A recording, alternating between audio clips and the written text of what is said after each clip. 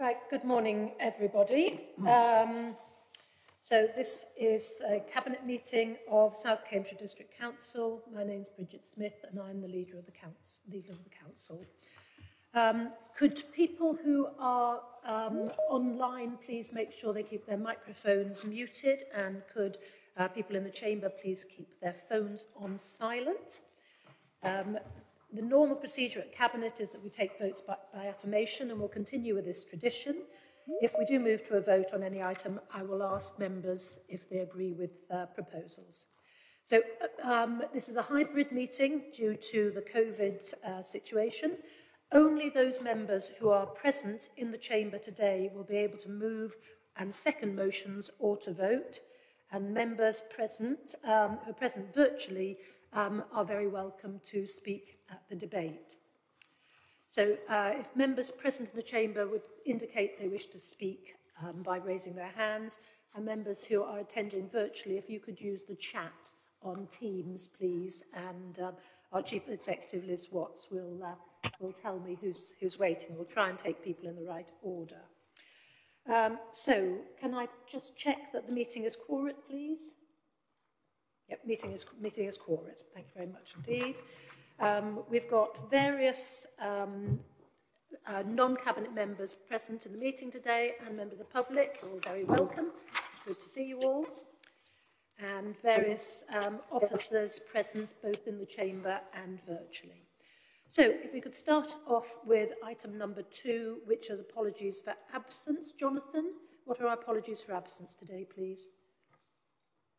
Good morning, Leader. Thank you. We have received apologies for absence from Councillor Bill Handley, who's the lead Cabinet Member for Community Resilience, Health and Wellbeing, Councillor Peter MacDonald, who's the lead Cabinet Member for Business Recovery and Skills, and Grenville Chamberlain, the Chair of the Scrutiny and Overview Committee.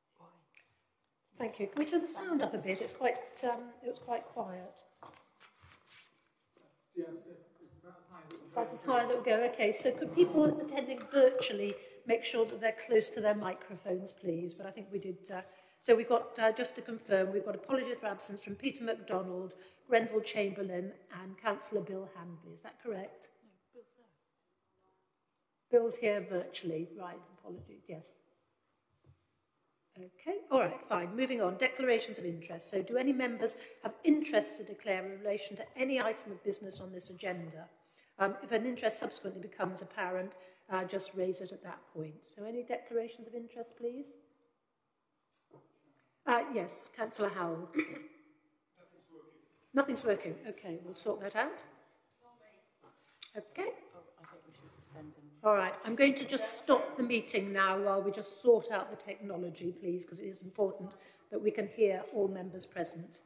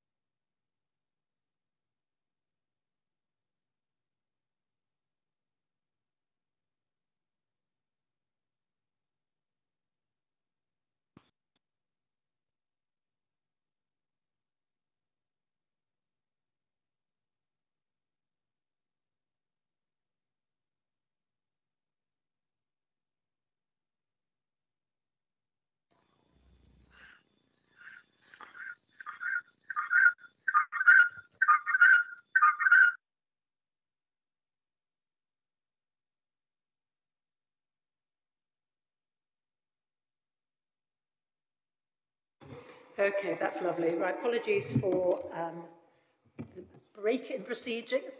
Councillor Howell, you had a declaration of interest. Thank you, Chairman. Chairman, I am a county councillor and there may well be things referring to Cambridgeshire County Council in this document. I want it to be made now. As far as I'm aware, I'm not got any pecuniary interests, but it should be noted. Thank you. Thank you very much indeed. Okay, so if that's all, we shall now move on to item 4, which is the minutes of the previous meeting. And I shall... sorry, Councillor Gough, apologies.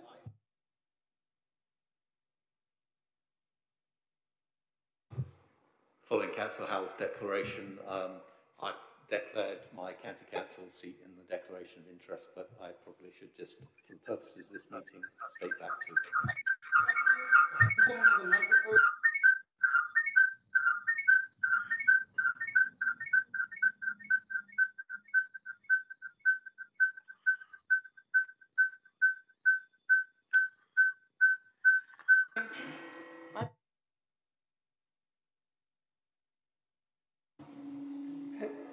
Okay. Councillor Milnes, you've got you want to make a declaration too. Yes, if allow me, if we are declaring membership of the county council, then I shall do so. Thank you. Thank you. That will be noted. Okay. So if anybody is in the chamber on the Teams meeting in the chamber, please make sure your microphone is off so we don't get this feedback loop. Thank you. Okay, so moving on to minutes of the previous meeting, I would like to propose that the minutes are correct, and I believe that's going to be seconded by Councillor Brian Milnes. Yes, I second that. Thank you. Thank you, member. So the members are asked to approve the minutes of the meeting held on the 10th of January 2022. I move the approval of those minutes as a correct record. Do members agree to approve the minutes? Anyone wish to abstain? And anyone wish to vote against? The Cabinet therefore agrees to the approval of the minutes as a correct record by affirmation.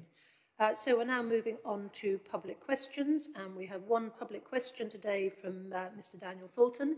Thank you, Mr. Fulton, for attending in person. Would you like to ask your question? Yes, I would. Thank you very much, Councillor. With the permission of the Chair, I do have a substitute question that I do not believe the Chair will object to. Over the past 4 years, I have consistently criticized this Council for its lack of transparency and its failure to provide access to information which, by law, must be public.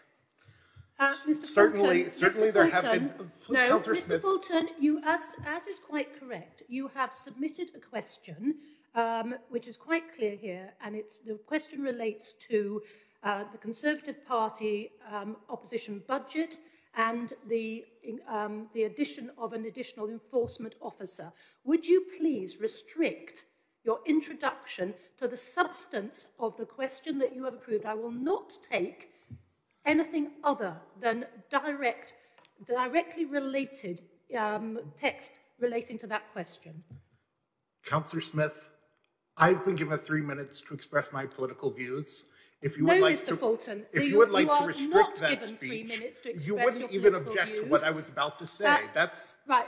Mr. Fulton, I'm giving you one last chance to restrict yourself to the subject of the matter of the question that you have submitted, after which we will respond, and then I will happily take a suitable supplementary question after that. So I'm asking you the last time, please, to restrict yourself to the subject matter of your submitted approved question. I have no further comments. Thank you. Thank you, Mr. Fulton. Moving on.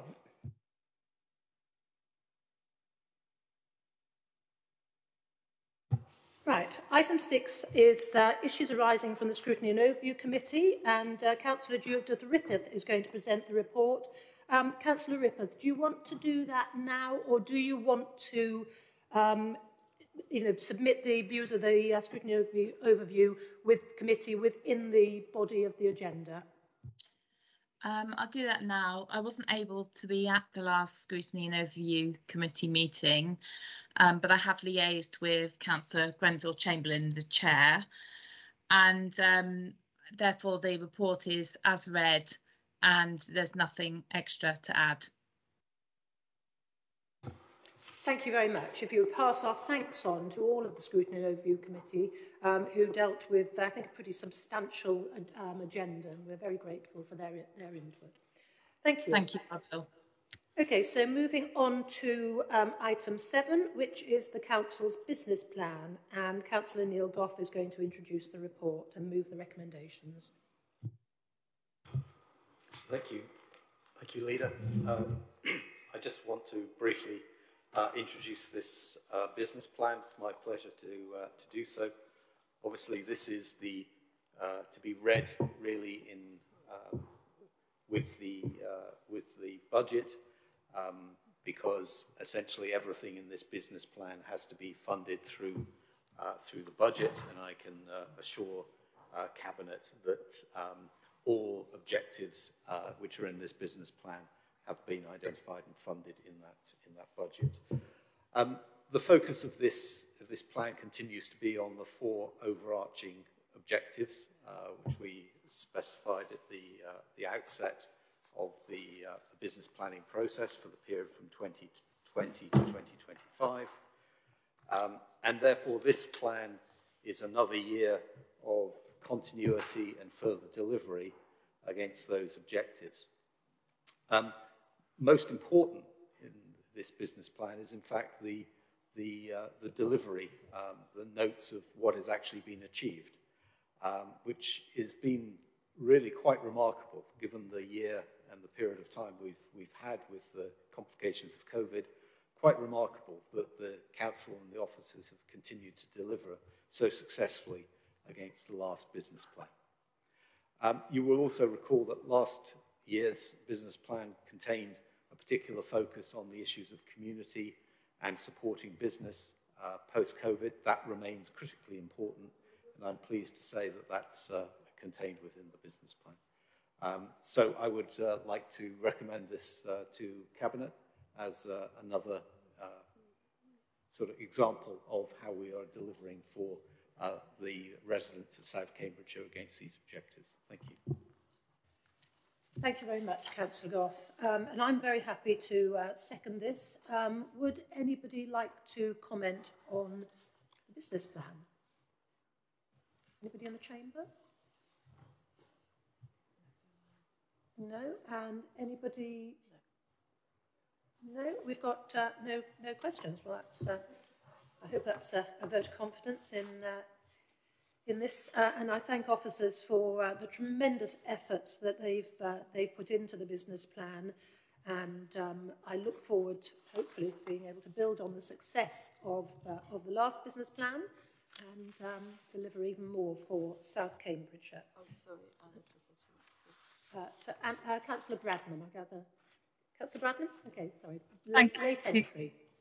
Thank you, Leader. I'm sorry to be slow off the mark. I just wanted to thank very much the Councillor Goff for presenting the business plan, and I'm very encouraged by it. And I, as Chair of the Licensing Committee, I just wanted to endorse thoroughly the undertakings under supporting businesses through COVID with help, advice and support, and in particular the 2 aspects to do with the street trading sector. We're revising our policy on that to try and make that more holistic across the whole district, but also support for private hire and hackney carriage sector through our upgraded policy. And I think that the drivers and the business owners have certainly had some challenges during this time, and I just wanted to thoroughly endorse our wish that we want to support the trade and to enable them to run their businesses profitably during this very difficult time. So thank you very much, Chair. Thank you, Councillor Bradnam. Okay, so if there aren't any more questions, and Councillor Ripp has summarised at the beginning. So the recommendations set out at paragraph 6 of the report is A, to consider the proposed 2020-25 business plan at Appendix A, with the action plan primarily focused on delivery for 22-23, and recommend it to Council for approval with any amendments as required. And B, authorise the Chief Executive to make any minor wording changes required to final drafts in consultation with the Deputy Leader. So do members agree with the proposal? Does anyone wish to vote against? And anyone wish to abstain? So Cabinet therefore agrees the proposals by affirmation. Thank you very much. And item 8 is an interesting one. So civil parking enforcement in South Cambridgeshire, something that's been long muted. So we're going, Councillor Neil Goff is going to present this item as well. Thank you, Leader. I'm really pleased to be able to present this. This is a very important milestone, and a milestone which has been long coming. I've been involved in this matter personally back to 2018 with a meeting with Councillor Fane and Councillor Sample, who raised the issues of antisocial parking and problems of parking in Shelford, which precipitated a very extensive report from the officers on options which were available to the council. That report concluded that there was a fundamental barrier in unlocking the problem of introducing civil parking enforcement because of the statutory guidance on funding, which, because we did not have any sources of revenue associated with parking, was really very difficult for us to overcome without an external source. I'm now very pleased to say that as a result of our discussions with the Greater Cambridge Partnership, the Greater Cambridge Partnership has now stepped in and unlocked this problem by agreeing to fund the deficit for the first 5 years. Thanks to the Greater Cambridge Partnership for doing that. The county will now be leading on what will be a formal application to the Department of Transport for the introduction of civil parking enforcement. But this item seeks our support for them doing that. The process is by no means immediate, and it's certainly very intricate in terms of the further steps in the process. And we're probably looking at least to the second half of next year for a reasonable timing implementation. Nevertheless, the sooner we get started with this, the sooner we finish, and I hope we'll all enthusiastically support this proceeding to the next step. Thank you. Thank you. Councillor Brian Milnes, I believe you're going to second this. Would you like to comment at this stage? Yeah, thank you, Leader, and thank you to Councillor Goff for explaining the background to this. And I was myself also involved in those conversations about this pernicious problem of inconsiderate and illegal parking across the district. And we note that Councillor Richard Williams presented a motion to Council to support our seeking of civilian parking enforcement in the district. I think since the police abandoned enforcement, the problem has got horrendous in many places, including my own ward in Sawston, where we see illegal or inconsiderate parking permanently. So I welcome the intervention of the GCP with the funding. As Councillor Goff says, it's unlocked the situation. And the only thing that I would say in reflection to that is that we've got several bodies involved in this. We've got ourselves, we've got the County Council, and we've got the GCP. And there is a question, I think, of governance. And perhaps as part of this process, we can just give some attention to that so that we make sure that we're in control. We want a light touch implementation, and the GCP and County Council have agreed to that general terminology. So welcome and support this, this report. Thank you. Thank you, Councillor Milnes. So do we have any questions on this item? Councillor Ellington, how nice to see you. Thank you. I certainly would welcome this. I think it is something that we've all hoped would go ahead. My only concern is when it gets to a point that the traffic warden has to impose penalties in order to fund his own job. And I just want reassurance that after the 5 years support that you are getting, this is not going to fall into that category. Thank you. Councillor Goff, would you like to respond to that?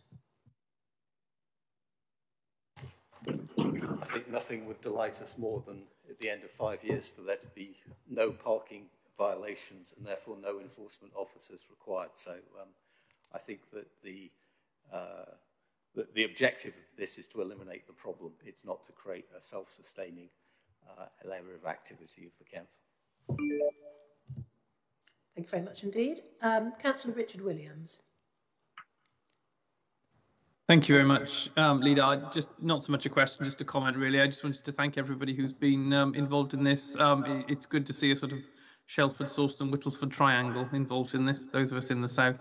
And I just wanted to thank the officers as well, who've been very good in keeping me up to date in what's going on. So thank you. Thank you very much indeed. Councillor Bill Handley. Thank you. I just want to speak in support of this. I think it's very good news.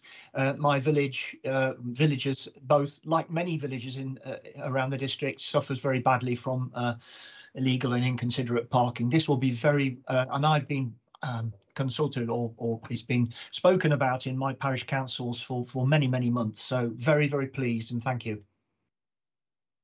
Indeed. Councillor Claire Daunton. Thank you, Leader. Yes, I, like others, I'm very pleased about this, and I'm particularly pleased that in due course, problem parking around our schools will be dealt with through this. I mean, I'm sure it's an issue across the district. I know it's an issue in our ward. Thank you. And thank you very much indeed for positive comments. Councillor Heather Williams. Thank you, Leader. And I also want to sort of urge that this is an opportunity to see more action actually implementing double yellow lines and the like, because a big barrier to that has been enforcement, and that steps aren't taken by councils or police because there has to be a reasonable assurance that they can be enforceable. And as the Leader is most probably aware, in Arrington, as it's nearby, has now double yellow lines throughout the village, essentially, because of the sheer just absolute chaos of the parking and dangerous parking there's been. But it only works if it's enforced. So hopefully it will actually unlock more action on our roads as well. Thank you very much indeed. Councillor Anna Bradnam. Thank you, Leader. Like others, I absolutely support this, and I'm very glad that we're doing it, and it's a credit to everybody involved, because I know how complicated it has been to get this far. But what I also wanted to ask was that we are involved in or have some say in how this will be managed and who will monitor the as it were, the ethos of the scheme. I know it's been said that it's ideally going to be a light touch approach, but I'd like to know who will be managing the system such that it doesn't, as Councillor Ellington raised, become a heavier touch at any stage, but also that the whole principle of how it's done will be managed. In my own village, I'm concerned that in due course we might get displacement parking from the North East Cambridge site, and as we already have displacement parking from Cambridge Science Park in my village of Milton. So I just want to be sure how the ethos of the scheme is going to be maintained between the three bodies who are managing it. Thank you, Councillor Bradman. Bring up an interesting point. Councillor Goff.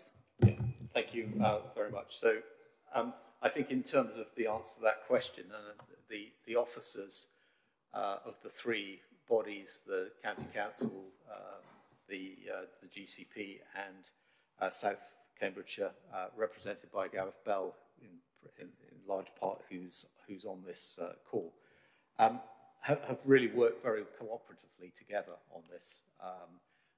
It's not, while the county is notionally leading in terms of the application, this is not an effort where we've anything other than being heavily involved in it. So I would say that is going to continue in the future, and we will be sort of shaping this and working with the other constituents' councils as it goes forward. And Leader, thank you very much, Councillor Gough. Could I just say, declare my own interest as a county councillor as well, since others have. Thank you. Thank you, Councillor Bradnam. Okay, so if there's no more questions, so, you know, we all know parking's a perennial problem in all of our villages. There's no village where, you know, people don't find this intensely irritating, particularly over my driveway. But I think this is a really good news story, and my thanks in particular go to Councillor Mills and Councillor Gough, who put considerable effort into this over years now. It has not been an easy nut to crack. My thanks also in particular to officers of GCP who have been creative in unlocking it, as Councillor Gough has pointed out. I think this demonstrates the best in partnership working, and I'm very optimistic that this is going to make a real difference to every village in South Cambridgeshire, including Arrington, where I was last week for a funeral, and it was good to see that the double yellow lines there are at least allowing emergency vehicles to go through, which was a bit of a risk before. Oh, right.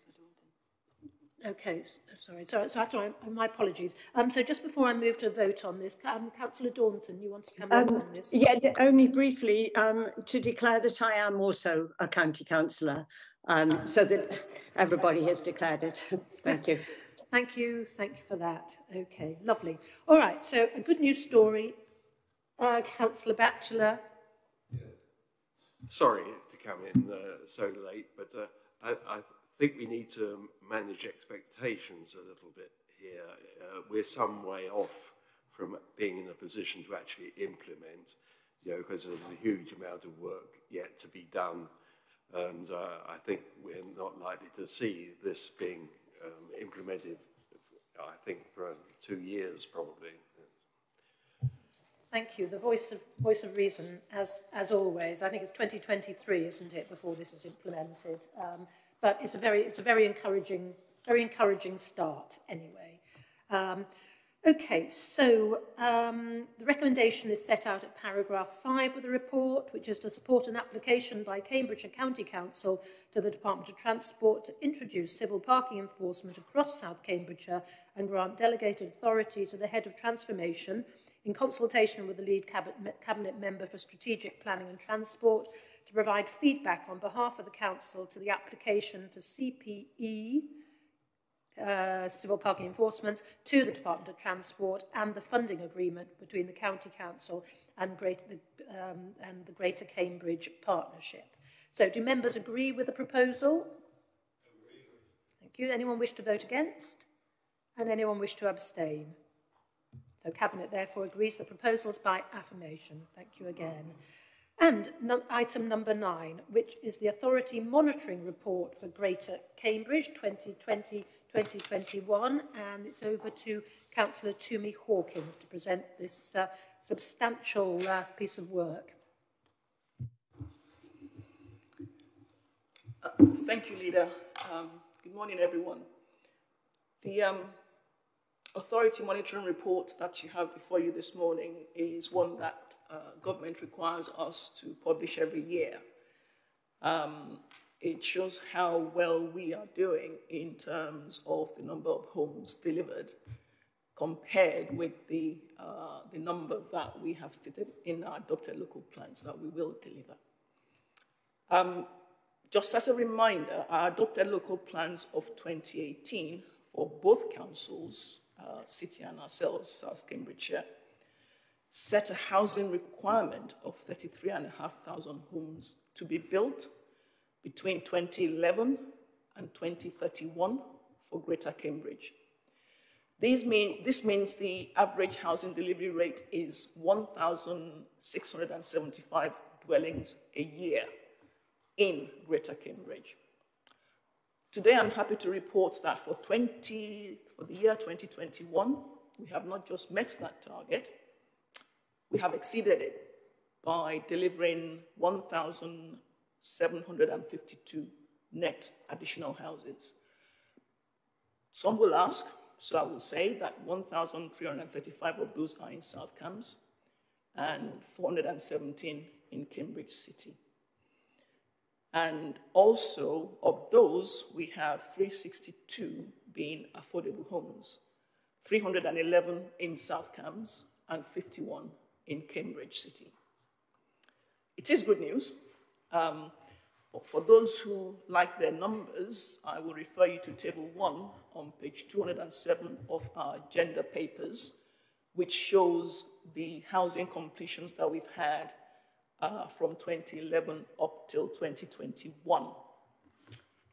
And furthermore, if you want more information, Table 2 shows the breakdown in terms of the settlement hierarchy in South Cambs in particular.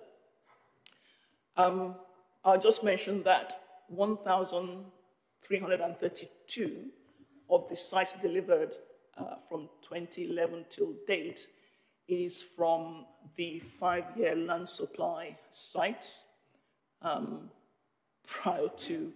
which were given permission prior to September 2018, when we were able to adopt the current local plans. One other thing I'd like to highlight in this report is the housing delivery test, which is measured over the previous 3 years against the housing requirement for the district for that same period. And as you might remember, there are penalties for those councils that under-deliver. So whichever way you look at it, we have to make sure that when we set targets, we actually try and make sure we deliver on those targets.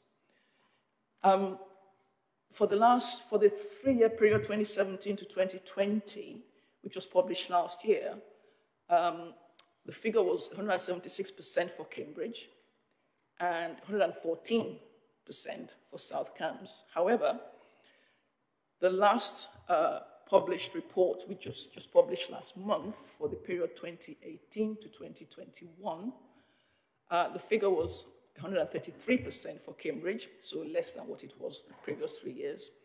But for South Cambs, it's gone up to 145%. This actually confirms the build-out strategy that we have employed between both councils, where in the early part of the local plans, Cambridge was delivering at much higher levels because of the sites that are on the edge of Cambridge. So the sites within the city boundary were delivering higher, and now they're done.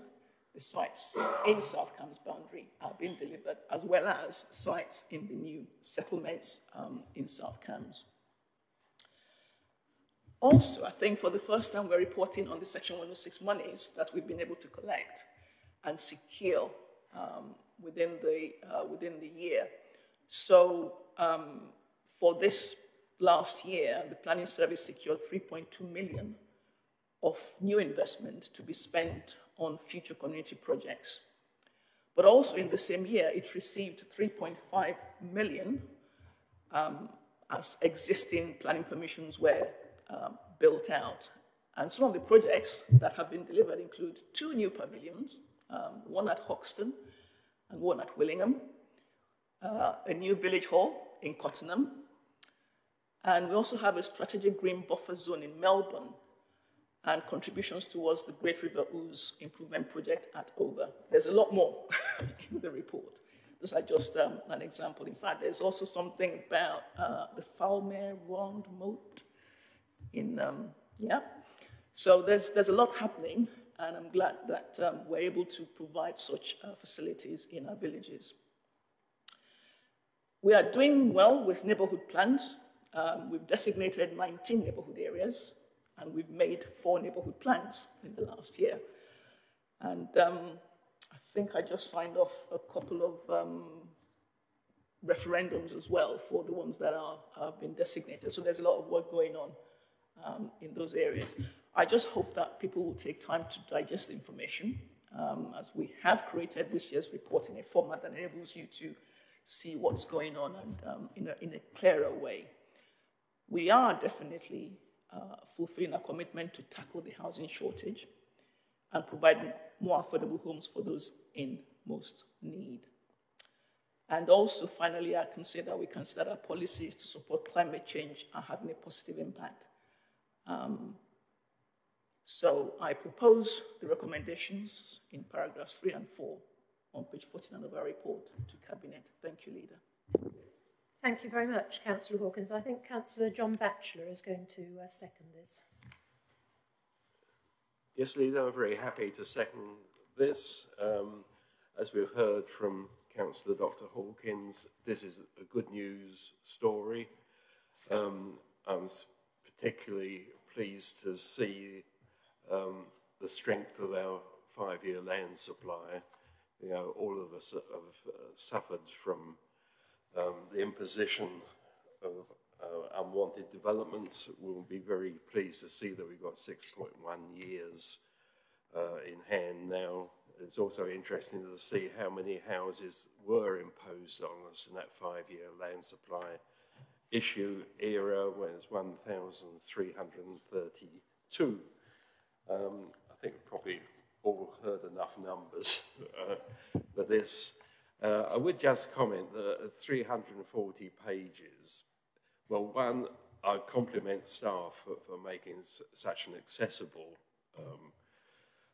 report with so many complex issues and so many numbers. And I quite understand that it's mandatory that we have a monitoring report, but you must wonder the amount of work that has gone into this and the amount of time that staff have had to concentrate on this. I mean, there must be a better way of producing a monitoring report which is more concise and less time-consuming, perhaps. But very happy to second this proposal. Thank you very much. And if I could just specifically thank Mark D, who I gather is the lead author of this massive, but actually very, very accessible, clearly set out document. It's an incredibly useful piece of work. And you know, actually, I know it's long, but I don't think we don't have any choice about that. But actually, it's surprisingly easy to flick through it and pull out various bits of information. So thank you, Mark. I'm sure the midnight oil got burned on many occasions. So questions, Councillor Heather Williams. Sorry. Thank you, Leader. And yes, there's a lot of numbers, and I do like my numbers. So thank you very much to officers for that. It's obviously a lot of time has gone into those reports. Mine's a question, maybe more of a process and practical question, Leader, because we're referring to the figures that we published in April 2021, but at the recent appeal in Over, I think it was Over, there was 978 got discounted, and the inspector found that we had 5.6.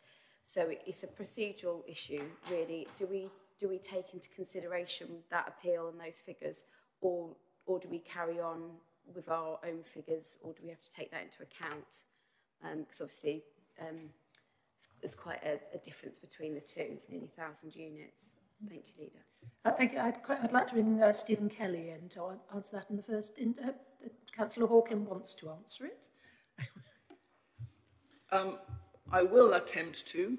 If I miss anything, I'm sure Mr. Kelly will. I'll ask Mr. Kelly to come in as well, actually, Councillor Hawkins, if you don't mind. The main thing is that the appeal actually confirmed that we still have a 5-year land supply. We are currently working on reviewing the sites, preparing for the next, for publishing the next 5-year land supply figure, which we will be doing, I think, beginning of April. So along with that work, we'll be looking at the reasons given by the inspector for discounting those. I mean, things might have changed between when we did the work and now, and even between gave his response and when we actually publish. So we'll be looking at that very carefully. But we have a 5-year land supply, 5.6, which means we have a 5-year land supply. I'm not sure that there's anything else that we can do in the meantime, but the other thing that was confirmed is that using the 5% for a land supply figure actually is the correct methodology. So either way, we have a 5-year land supply. Mr. Kelly might want to add to that if I've missed anything. Thank you. Stephen, would you like to come in? Thank you, Leader.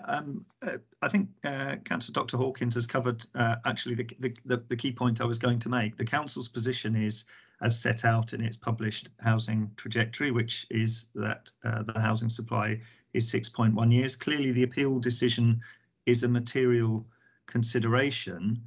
And as Councillor Hawkins identified, we are reviewing the basis for the inspector's conclusion and will review the council's published housing land supply position in April, once we've had the information that we seek from all developers as part of forming that supply position back.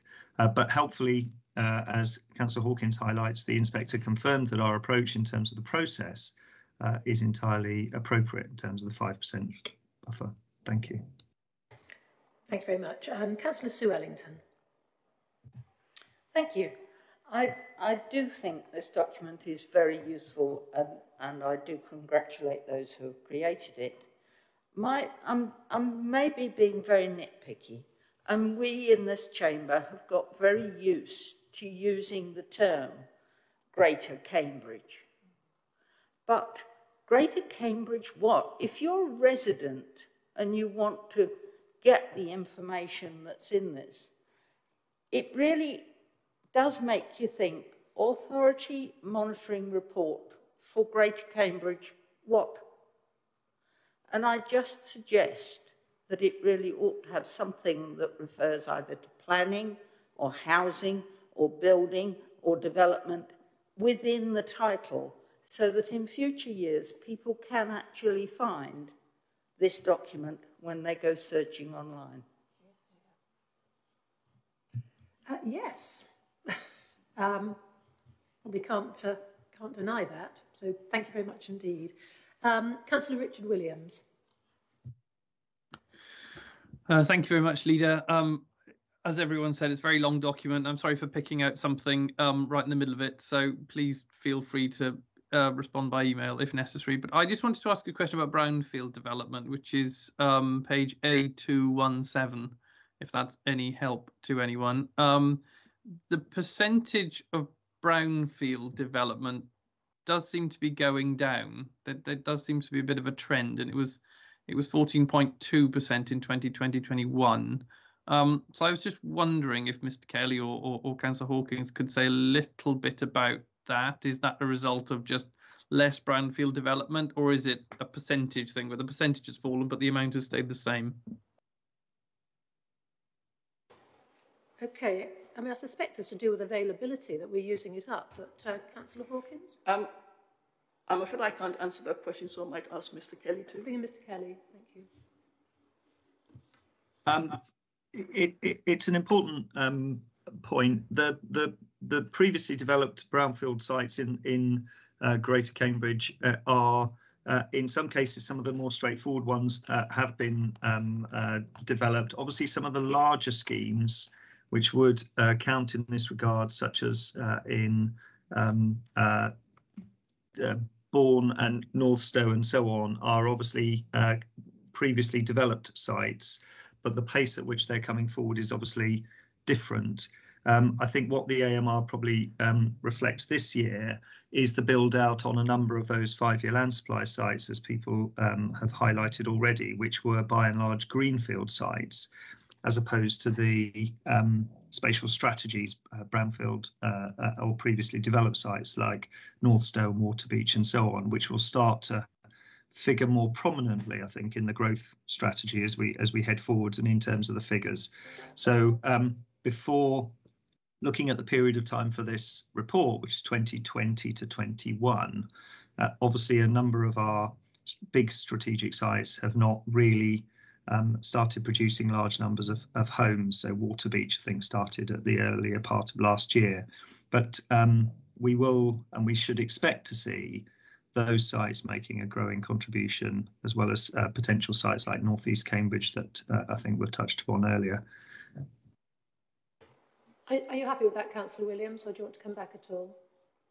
No, that makes sense. I suppose my follow-up would be, I mean, are we behind then with Northstowe and the brownfield sites? Are they not coming forward as quickly as we thought? Would be my only follow-up. Mr. Kelly? I don't think we're behind. It's a reflection of the kind of monitoring period. So, for example, Waterbeach, I suspect, makes very modest contribution, if anything, to this annual monitoring report. Likewise, Bourne Airfield, where we're intending to conclude the 106, which is another key part of our growth strategy, equally doesn't make a contribution in this monitoring period.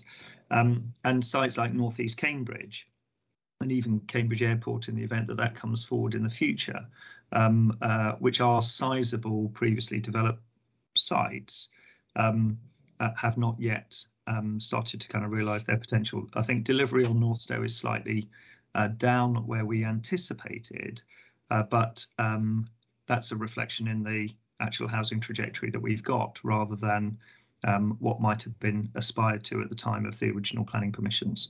So we are keeping track on delivery, and as I said, I suspect the majority of the shift in the percentage reflects the build out that we have seen over the last couple of years on some of these 5-year land supply sites, which were all greenfield, and making it therefore a substantive contribution to the figures. Thank you very much. And I think we have to have a sort of postscript about COVID to all of this. It's actually a small miracle things have kept moving at the rate they have. If we remember, it wasn't that long ago when building sites were shut down and there was no one on them at all. Okay, so Councillor Bill Handley next, please. Thank you, Leader. Just a simple question. When will the annual monitoring report, be published, and when will it appear on the South Cambs website? Because it's something the public needs to see.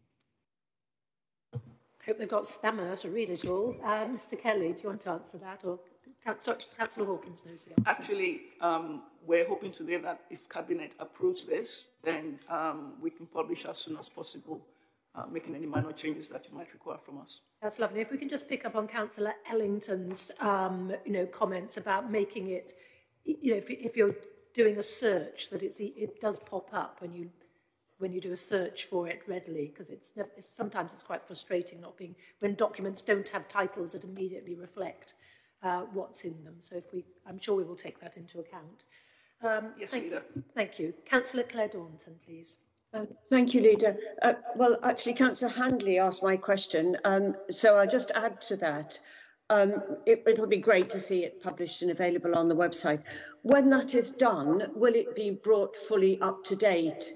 Because I can see one case there where planning permission was granted since it was published, it's been put before us today. So will it be updated, or will what is published be the version that we see here? Mr. Kelly. Oh, sorry. Thank you, Leader. To me, sorry, I'll bring. Oh, no, right.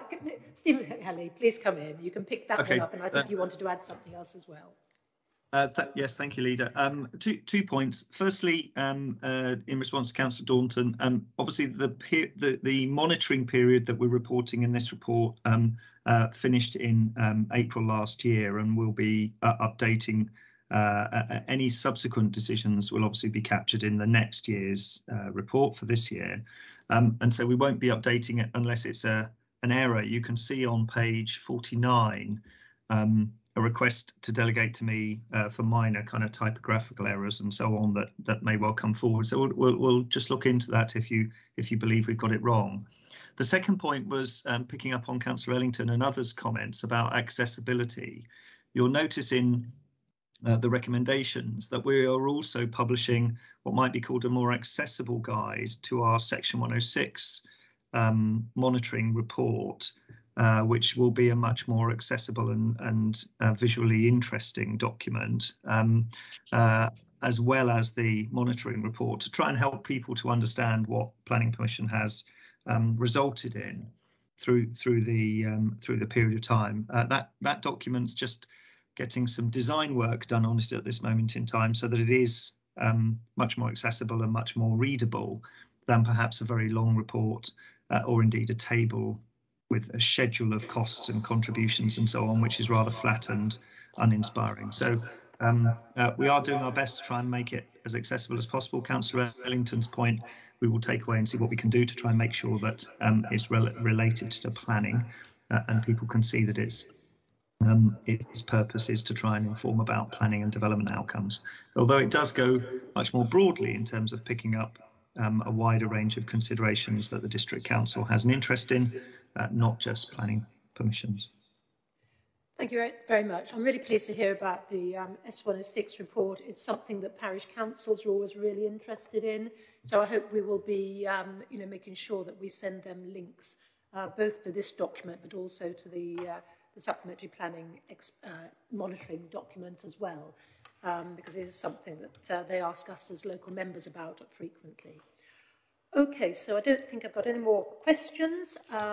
The recommendations are that A, we agree Cambridge City Council and South Cambridgeshire District Council's Authority Monitoring Report for Greater Cambridge 2020-21, included as Appendix A for publication on the Council's website, so that answers that question, and B, delegate any further minor editing changes to the Cambridge City Council and South Cambridgeshire District Council Authority Monitoring Report for Greater Cambridge 2020-21 to the Joint Director of Planning and Economic Development in consultation with the lead Cabinet Member for Planning Policy and Delivery, including the final designed version of Appendix 3. So do members agree with the proposal?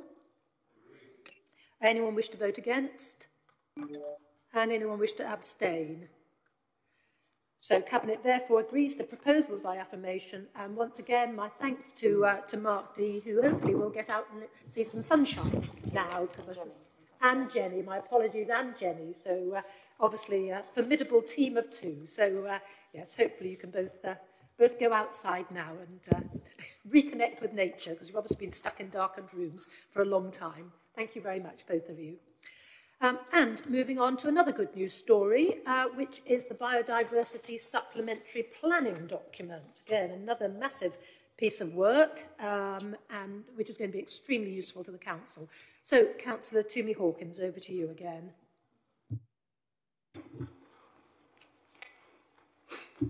Right. Thank you, Leader. I'm quite excited to present this report to Cabinet today and to our residents. As we are seeing through the planning process, Greater Cambridge is one of the fastest developing areas in the country. Yet, it has a relatively small amount of land that is managed for nature or wild spaces. And also, South Cambs has one of the lowest tree covers in the country. It's therefore important for us that we protect what we already have and enhance biodiversity in our area. And that is what this document before you today aims to do, to help by clarifying our existing local policies on biodiversity as well as the new updated national policy. So this SPD is here today after what is a 15-month journey from when the project was first discussed to drafting to member briefings, consultations, and all that goes with this type of work. We consulted very widely with statutory and non-statutory bodies and members of the public, and you will see in Appendix A a long list of organizations that we consulted with. And of course, the final drafting includes feedback and suggestions received.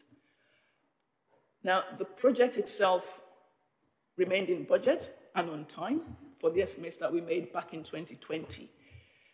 And hopefully today will be the next step towards finally adopting it.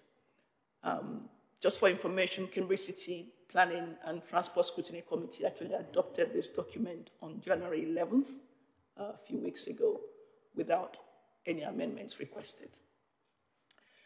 This SPD will replace the existing South Cambs Biodiversity SPD, which dates back from 2009, so is well out of date, and not, of course, representative of the existing policies that we have. Some of the specific advice which I just want to highlight to you today is it contains guidance for developers on a 2-year window to transition from how the biodiversity is currently considered on developments to new rules that will require a 10% increase in biodiversity as a result of new developments. And this is in keeping with the Environmental Act. 100% of all new homes will require an integrated nest box for species such as swifts, and 25% of new build homes will need to include bird boxes. Fences will need to feature gaps for hedgehogs and other species to roam more freely. And we will be encouraging green roofs to create valuable habitat of flowering plants and grasses for wildlife in urban settings. And also reduction in artificial lighting, which harms nocturnal species in their habitats, woodland edges, hedgerows, and wetlands will be required. There are several projects ongoing by various organizations that are relevant to Greater Cambridge and are aimed at enhancing biodiversity or that provide technical support to focus on measures that will achieve this. And you will find those in section 3.6 on page 503 of our papers. All of these have been endorsed or adopted by councils and should be used, including our Dublin Nature Strategy, which we adopted last year. I think I'd like to mention specifically the work that we have done recently in producing a Greater Cambridge Green Infrastructure Opportunity Mapping Report. And that provides evidence base of green infrastructure assets that we have across Greater Cambridge. It also identifies specific and deliverable opportunities that will enhance and expand the network. And we produce this as part of the evidence base for our emerging Greater Cambridge Local Plan. Also mentioned in the report is the Greater Cambridge Chalk Streams project, which I think recently got funding from the Combined Authority, which seeks to protect and improve our chalk streams in and around Cambridge. So, as I said, there's a lot in there as well, but I will conclude by saying that this guidance in the supplementary planning document will be a real help to applicants who are seeking planning permission for their developments by showing how they can meet the policies of our local plans as well as relevant national legislation. It provides clear information on how developments can enhance biodiversity from the outset to ensure it is properly integrated into their projects and not an afterthought, so that all developments help the environment. I therefore propose the recommendations in paragraphs 3A and 3B on page 349 of our agenda papers to Cabinet. Thank you, Leader. Thank you very much indeed, Councillor Hawkins. So I'm very pleased to second this, and I'm so impressed with the detail this goes into. So as well as dealing with the very big strategic issues such as the chalk streams, you know, the fact that we're asking for swift boxes and hedgehog, you know, holes in fences. It's sometimes, you know, it's the little things as well as the big things, and I think this is a fantastic document. And you know, and I think it will be welcomed by developers as well. You know, many of whom are as enthusiastic as we are to, you know, build in high levels of biodiversity net gain into their schemes as well. And you know, we've seen some really good schemes put forward by developers, but hopefully this will encourage them all to go even further.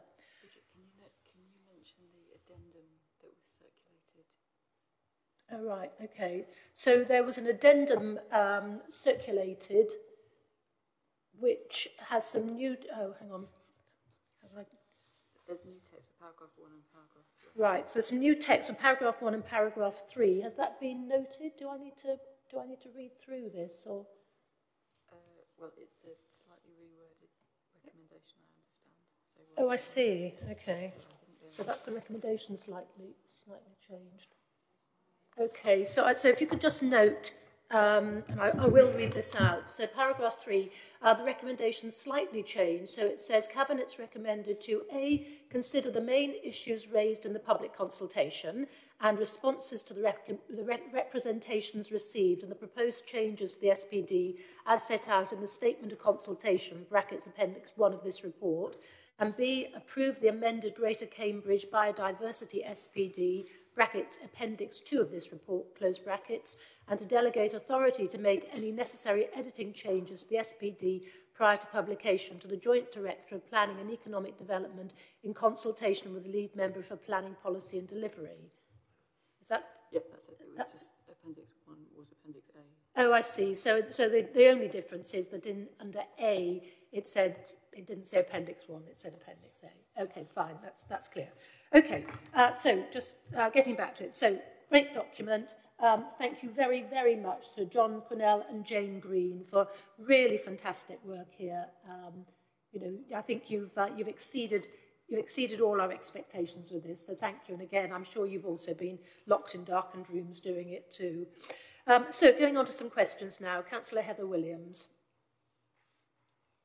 Thank you, Leader. And I think the term you were looking for is Hedgehog Highway. As a member of the Planning Committee, we're quite familiar of Hedgehog Highways. So it's just a couple of things. And I'm going to do something that you've probably never heard a Conservative councillor say before, but I'm going to quote The Guardian. Yeah, they're getting jeered at. That said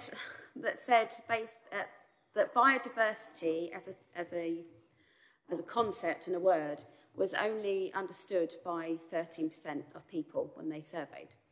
And that was in 2010.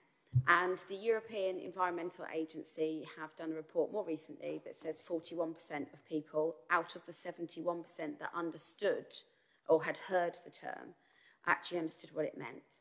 And I say that because when I look at paragraph 8 about the response rate to the SPD, only 40 groups or people responded. I do think it is potentially on accessibility grounds, because I think there's much more people than 40 interested in it in the district.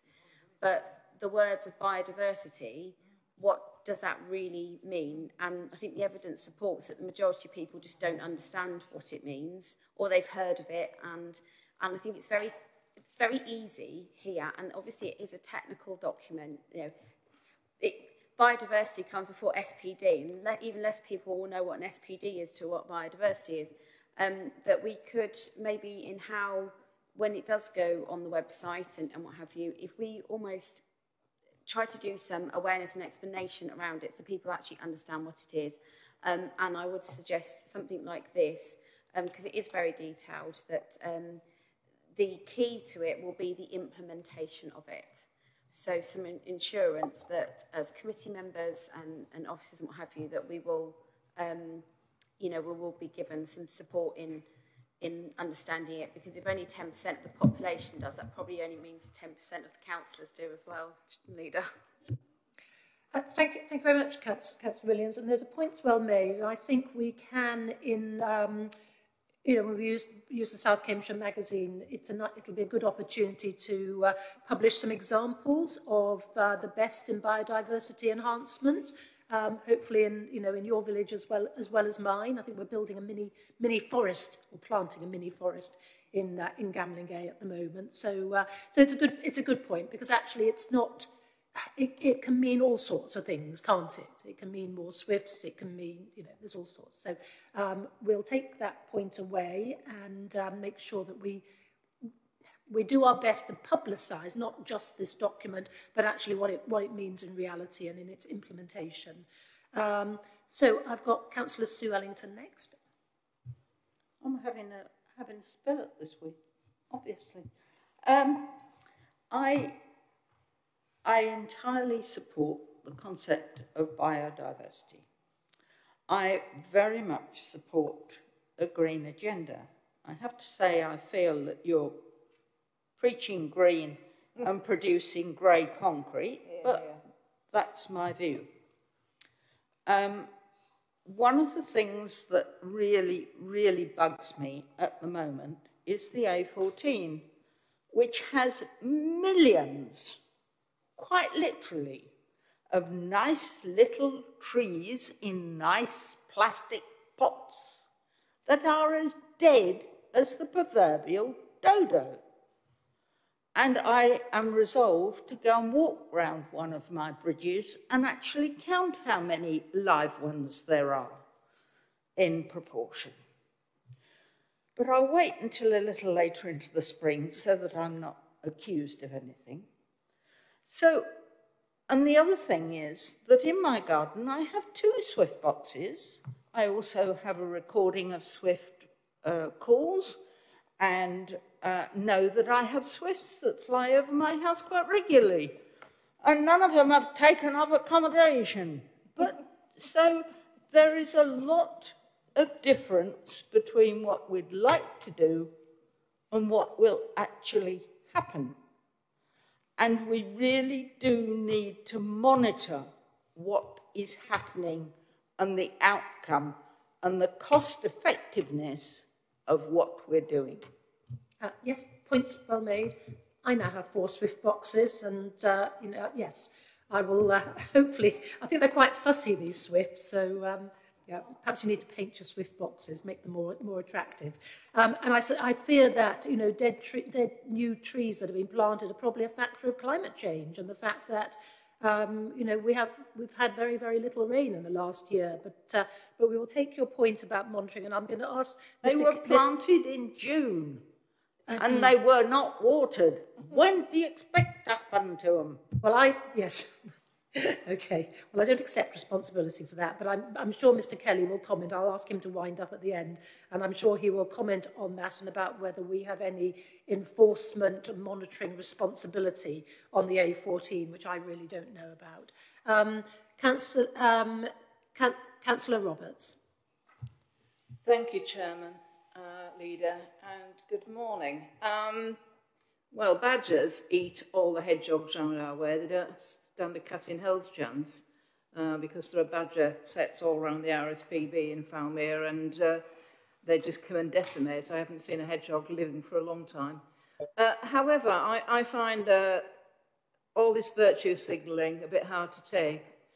Calling about diversity and how green we are when we in reality, are decimating the countryside around South Cambs.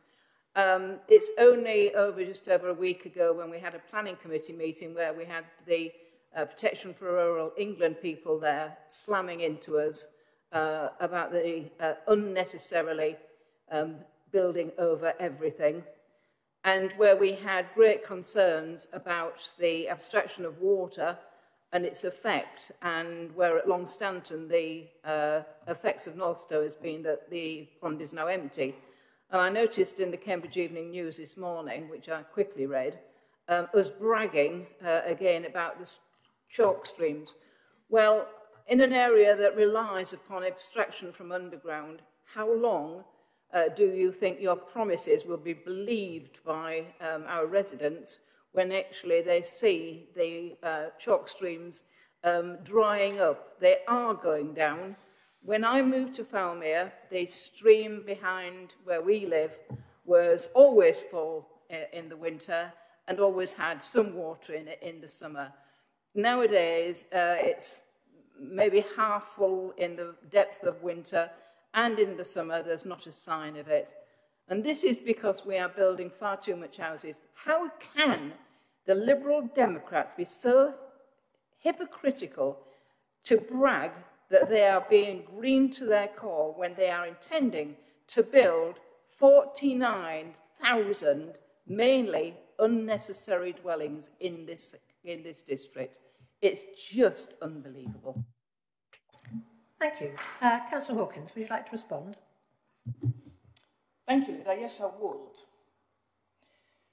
I, for one, am fed up with hearing people who should know better tell us that we're trying to build 49,000 new homes in the district. First of all, that is not true.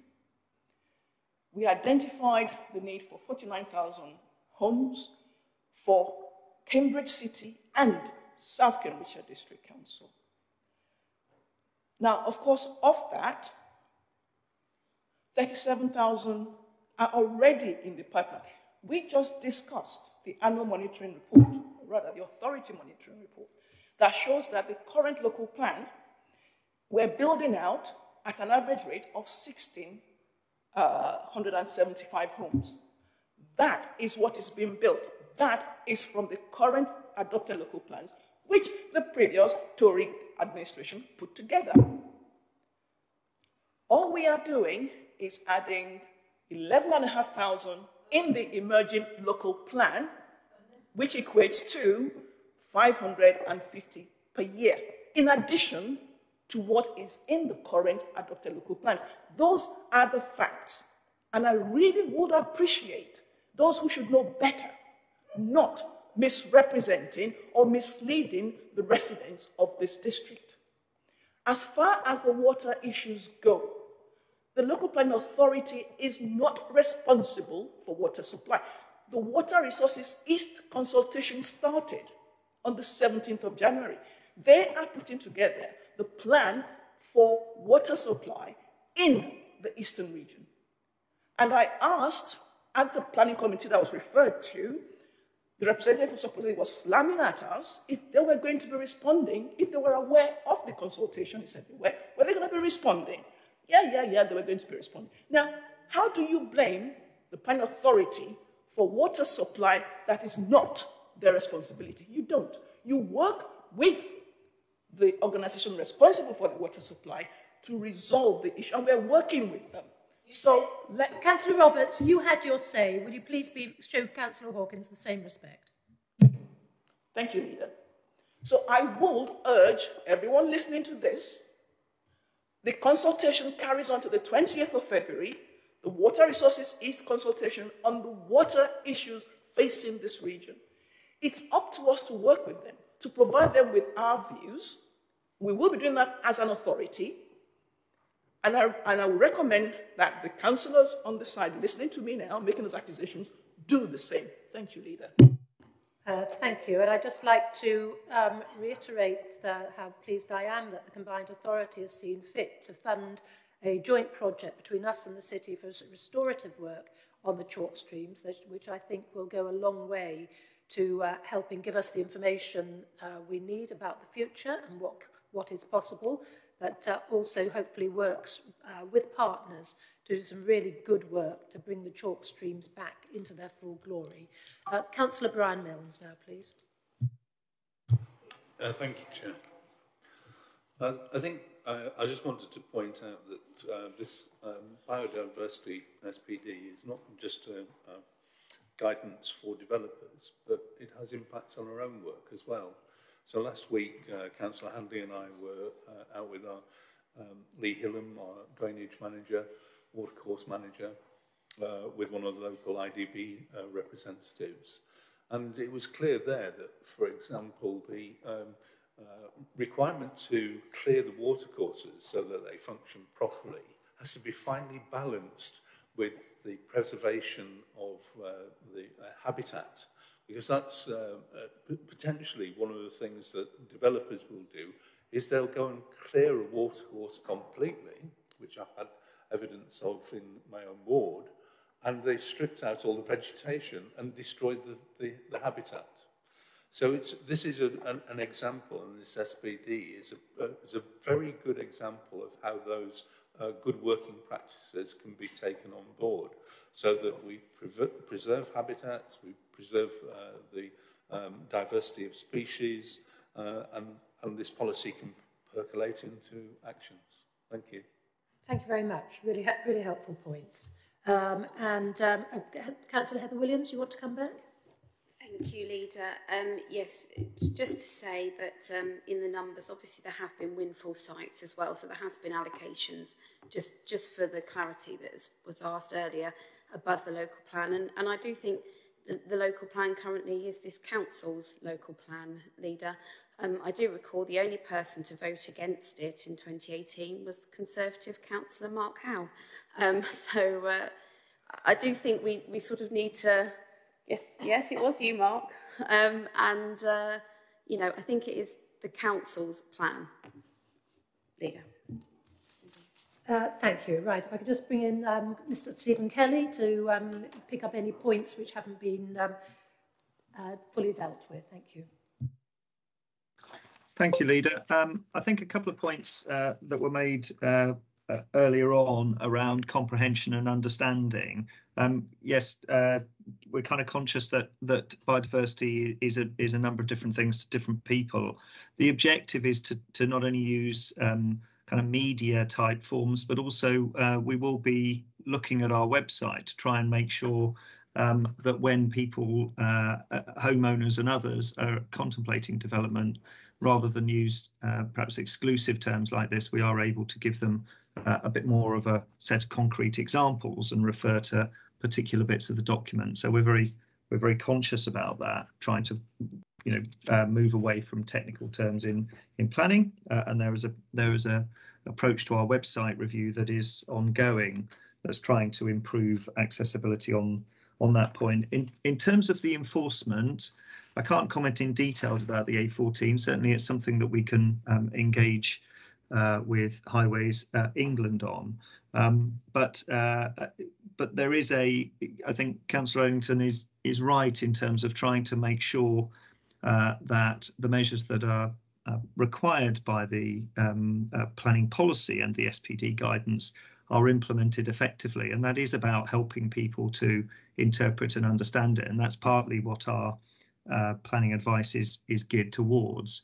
The other thing, of course, is we recognise that not everybody will potentially take up or be particularly welcoming to some of the measures that we've put forwards, but I think that the objective of the SPD and indeed the policy is to substantially increase the amount of assets that species can take advantage of across the district, and to improve, even if we can improve the quantums of boxes and hedgehog fences and so forth, we at least improve the prospects and opportunities for wildlife to thrive, with the kind of mindfulness that comes forward if we can create it. So we will seek to monitor performance of the policy, which the SPD seeks to support, and of course, as we go forwards, the AMR will report how successful we are in doing so, and we'll continue. John and the team, I'm sure, will continue to be supporting through the advice that we give what people can do to realise the objectives and indeed some of those stretch goals that we highlight and the ambitions in the SPD. Thank you very much indeed, Stephen. Right, so I've already read what the recommendation is, so if there's no more questions, do members agree with the proposal? Anyone wish to vote against? And anyone wish to abstain? No, so the Cabinet therefore agrees the proposals by affirmation, and my thanks again to John Cornell and Jane Green for a really good bit of work. Beautifully illustrated. It made it a pleasure to read. Lovely little picture of a hedgehog's nose. So hopefully Councillor Ellington and I will both by May, which I think is the optimum time, have Swifts in our Swift boxes, so we can compare notes. So I think moving on to all things financial, the next item is item 11, which is the Summary General Fund Revenue Budget for 2022-23, and over to Councillor John Williams to present this.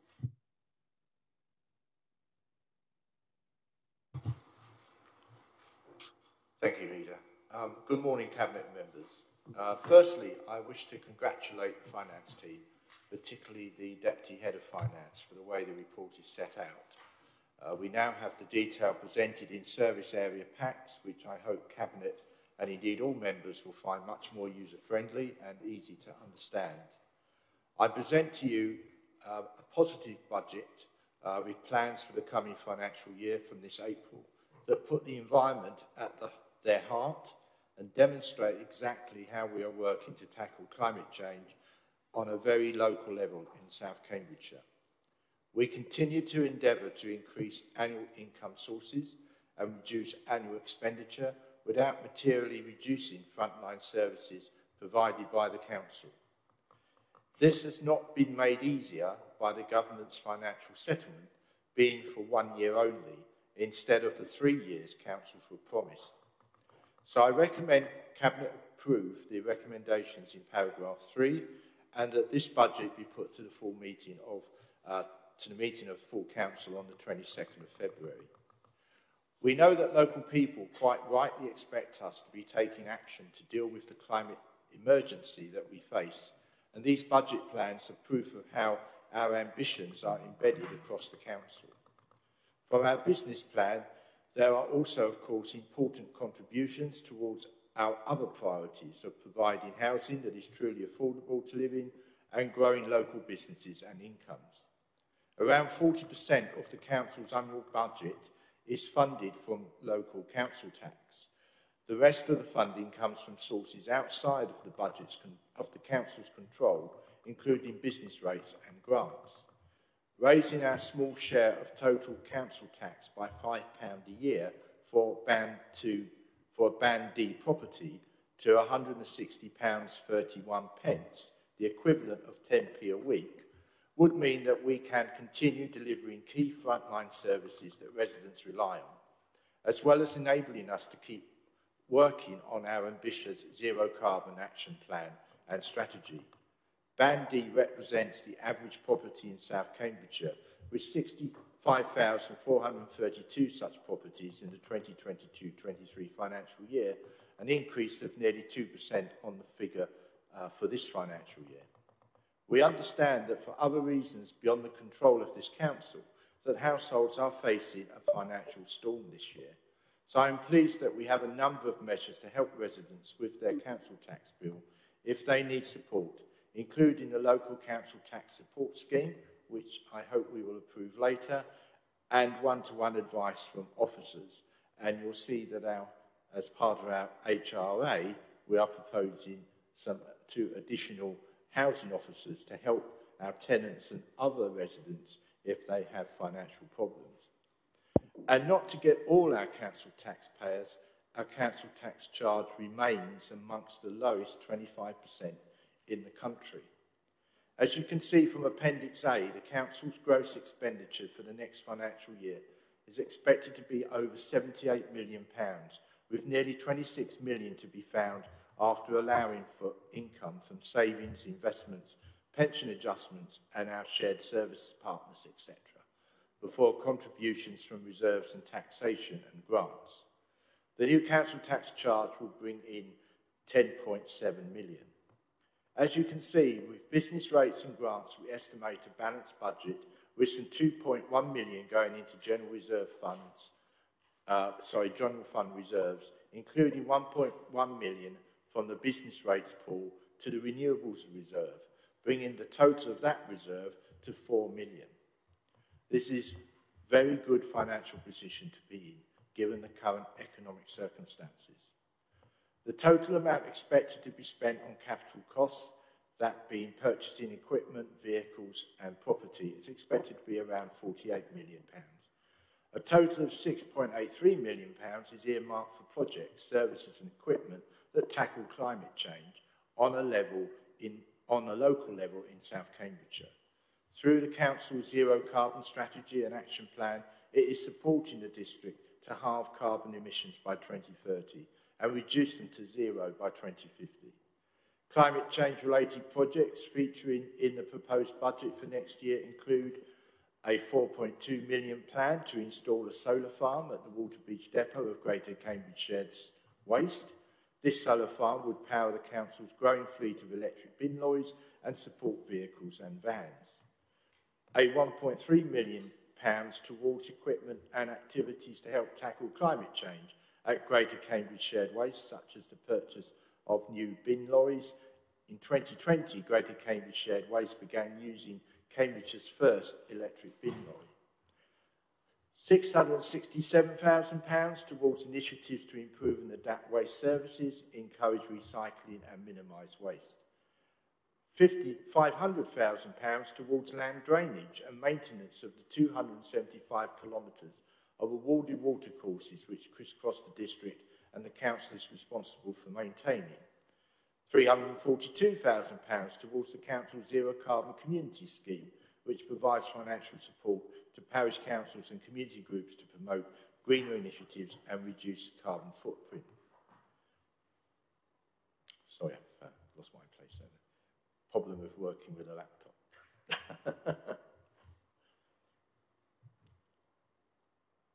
Right, and £150,000 for the installation of electric vehicle charging points in the district, and £145,000 to complete the rollout of energy-efficient LEDs to the council streetlights. Meanwhile, the council's £1.9 million retrofit of its Camborne office is nearing completion. This plan includes measures to dramatically reduce energy bills and carbon emissions from this building. As the electricity grid continues to decarbonise due to the new and renewable energy generation schemes coming online nationwide, the carbon footprint of the building will reduce to 25% of current levels by 2030 and 10% of current levels by 2050, playing a major role in the reduction of the council's own footprint. The work is also expected to help the council avoid steep price rises in energy costs that are expected this year. At the Greater Cambridgeshire Planning Service, recognising there is a shortage of planners that additional posts will not solve, new funding is being proposed towards encouraging more apprentices to begin a career in planning. £854,000 is included in the council's budget plans for economic development, initiatives and business support. And the budget proposes an additional counter-fraud post for our fraud team. As for the Greater Cambridge commercial waste, which collects business waste, it has been targeted with a £25,000 increase in profit. Vital frontline services that will continue to be delivered by the council include collecting recycling and waste from around 66,000 households across South Cambridgeshire. And we handle thousands of planning applications every year across a huge range of sites and projects, environmental health responsibilities, providing homeless support and dealing with benefit claims. This budget is a good deal for the residents of South Cambridgeshire, who have seen a transformation in the breadth of services now delivered compared to 4 years ago, whilst continuing to pay one of the lowest council tax charges in the country. Thank you. Thank you very much, Councillor Williams, for that detailed summary. Councillor Neil Goff, I think you're going to second this. Yes, thank you. Thank you, Leader. I'm very pleased to be able to second this, and I congratulate Councillor Williams and the finance team for crafting a budget that enables us to deliver the business plan and contains the very exciting projects and initiatives which Councillor Williams has outlined. The reality about budgets is that the sound foundation for those budgets is laid by the quality of the decisions taken in the years before. And this budget is a reflection of the decisions which this council has taken with respect to initiatives such as the investment programme, the transformation programme, the council tax pool, etc., all of which are a credit to the officers and in particular the finance team for making that coherence. This is a strong budget.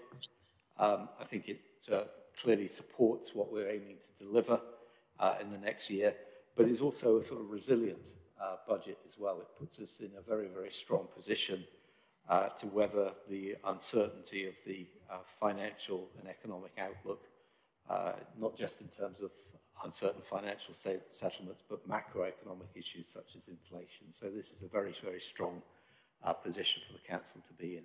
I'm delighted to be able to support it, and well done to the finance team and the officers and Councillor Williams for pulling it together. Thank you very much indeed, Councillor Goff. Have I got any questions on this? No. Councillor Roberts. Thank you, Chairman. I'd just like to have some understanding, because quite clearly the national economy situation is changing dramatically. Not that those of us who read the Telegraph didn't realise it was going to come. Maybe reading The Guardian, you'd get a different perspective of life. However, I'd just like to understand, given the fact that inflation is rising, and that the cost of living is dangerously moving forward. Actually, I'm not sure that you are actually now factoring in what is the reality. I think it's all very well and good having lots of ideas and spending lots of other people's money, but if we are going to be in a very bad situation, and I think that government should be taking the increase in national insurance, and I think it should be also getting rid of the green levy, which is going to cost people a fortune, then I'm not actually sure that your ideas in this budget are actually even doable now. And I'd like to understand, are you actually working in what is actually happening now rather than what was happening maybe a few months ago? Thank you, Councillor Roberts. Councillor Williams, do you want to say anything? Thank you, Leader. Well, yes, we are factoring in, and we are reviewing this constantly because of the change in economic situation. We are being told by the government that the increase in inflation is a temporary thing, and that next year we will be back to around 3%. That's what the government says, and obviously we have to take their advice and the advice of the Treasury and the Bank of England. But we are keeping this under constant review, and it's one of the reasons why we are proposing to put council tax up by its full amount, which we can, which is £5 a year, in order to offset, one of the things, in order to offset the inflationary tendency of the current economic situation. So it does surprise me, therefore, that we go on to the next item, that the Conservative members are proposing a council tax freeze, given the current situation with inflation. So, yes, we are very mindful, Councillor Roberts, of what's going on, and we have it under review. But I can assure you that this is a very sound budget, and that we will be able to introduce it, and yeah, we are not expecting, unless things get very, very bad, we are not expecting to have a problem going forward. Thank you. Thank you. Councillor Gough, your microphone's still on. Is that because you want to come back here now? No? Okay. And I think the sad fact is that more and more people are going to be more and more reliant on council services, as every time I go into the food bank across the road from my house, becomes very, very apparent. So if there are no more questions, I'm not going to read out the recommendations because they cover the whole of page 745 and 746. But approval by Cabinet today is a recommendation that this budget goes to full council. So we'll just move on. So, sorry, masses of paper. So, do members agree with the proposals as set out in your papers? Thank you. Does anyone wish to vote against? And anyone wish to abstain? No, so Cabinet therefore agrees the proposals by affirmation. Now, I'm aware that we've been going for an hour and a half, and I'm sure people would like a comfort break, but actually, I think if you would like, I will take the opposition group's budget proposals now, and then we'll take a comfort break after that, otherwise we'll sort of lose the flow, won't we? Okay, so we'll move to item 12, and we'll start with Councillor Heather Williams with the opposition, the Conservative group's budget proposals. Thank you, Leader. As they are on page 849, so obviously these will be moved at full council. I'm not moving them today, but I'm happy to answer any questions of clarification that Cabinet may have.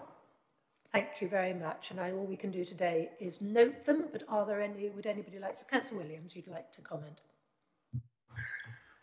Thank you, Leader. I'd just like to comment. Yes, I look forward to the debate at full council. But there is one item that I believe I have to respond to now, and that is to explain why council tax shouldn't be frozen. At the very first SITFA training event I attended, I was warned never to freeze council tax. This was underlined by other attending councils which had and deeply regretted it. There are 4 sources of income for the council: council tax, business tax, grants and investments. Apart from council tax, all the other sources are subject to forces beyond our direct control and are more risky than council tax. The government chooses how much business tax is returned to it. Most of the grants come from the government and are ring-fenced for specific purposes. And our investment income is dependent upon the economic situation and the government controls on public borrowing. Yes, the level of council tax is capped by the government, but it can be pretty much determined over the medium-term financial period based on housing numbers and comes straight from our residents to us to deliver council services. Any freezing of the council tax helps the rich more than the poor. Those who are richer will tend to live in bigger homes and therefore pay a higher council tax band, benefiting from the freeze. Those on lower incomes tend to live in smaller homes, where in our case the saving would be just 10p a week or less if they're already receiving council tax relief. We have a number of measures to help residents with their council tax bill, including the local council tax support scheme and currently a welfare officer to help those struggling. Indeed, our 2022-23 budget provides for money advice officers. The fact that our council tax arrears are very low is a tribute to these measures and to our officers. A zero rise will run down our reserves and we will be facing a bigger deficit at the end of the MTFS period. Reserves are invested in assets and loans and bring in income which augments the council tax income. That is why one-off windfalls go into reserves. They can then continue to earn money for us going forward. Using reserves in place of council tax for revenue expenditure therefore lessens the total income of the council and reduces council services not just for the financial year in question, but for future years. And now the Chancellor is giving council taxpayers in bands from A to D a £150 discount and financial support for us to give discretionary relief to those above band D.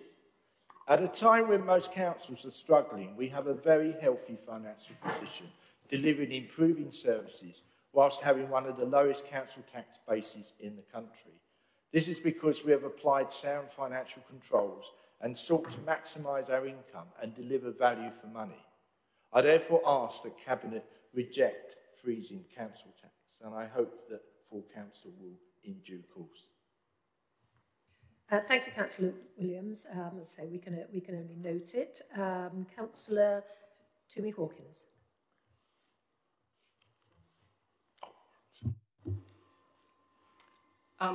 Thank you, Leader.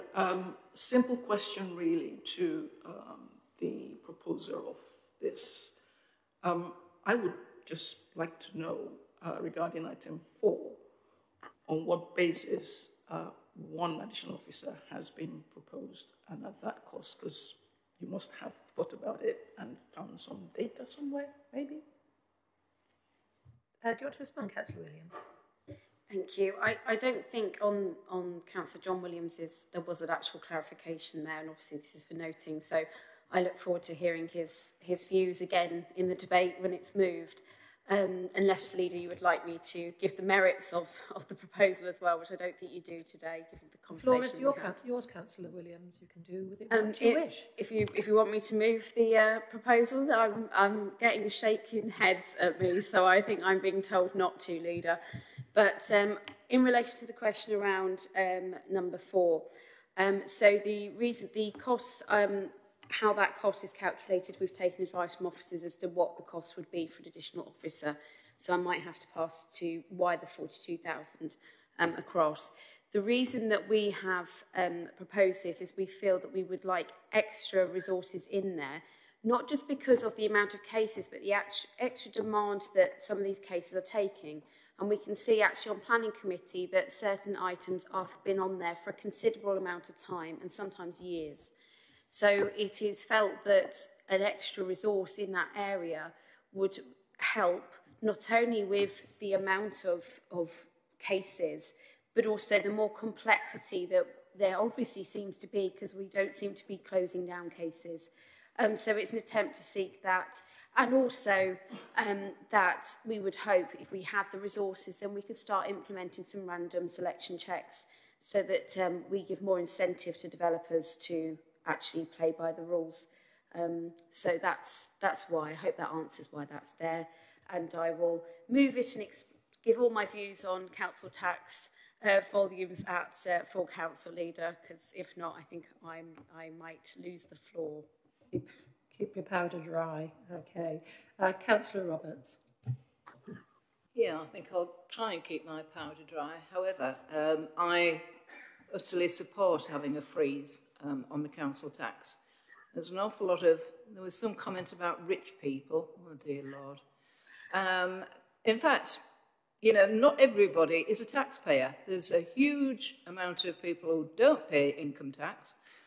And what's happening in this country is the burden of taxation is falling on those people, those hard-working people who go out and earn a living to look after themselves and their families. And they are being blasted in every direction. As I say, I'm not approving of the rise in income tax, in national insurance.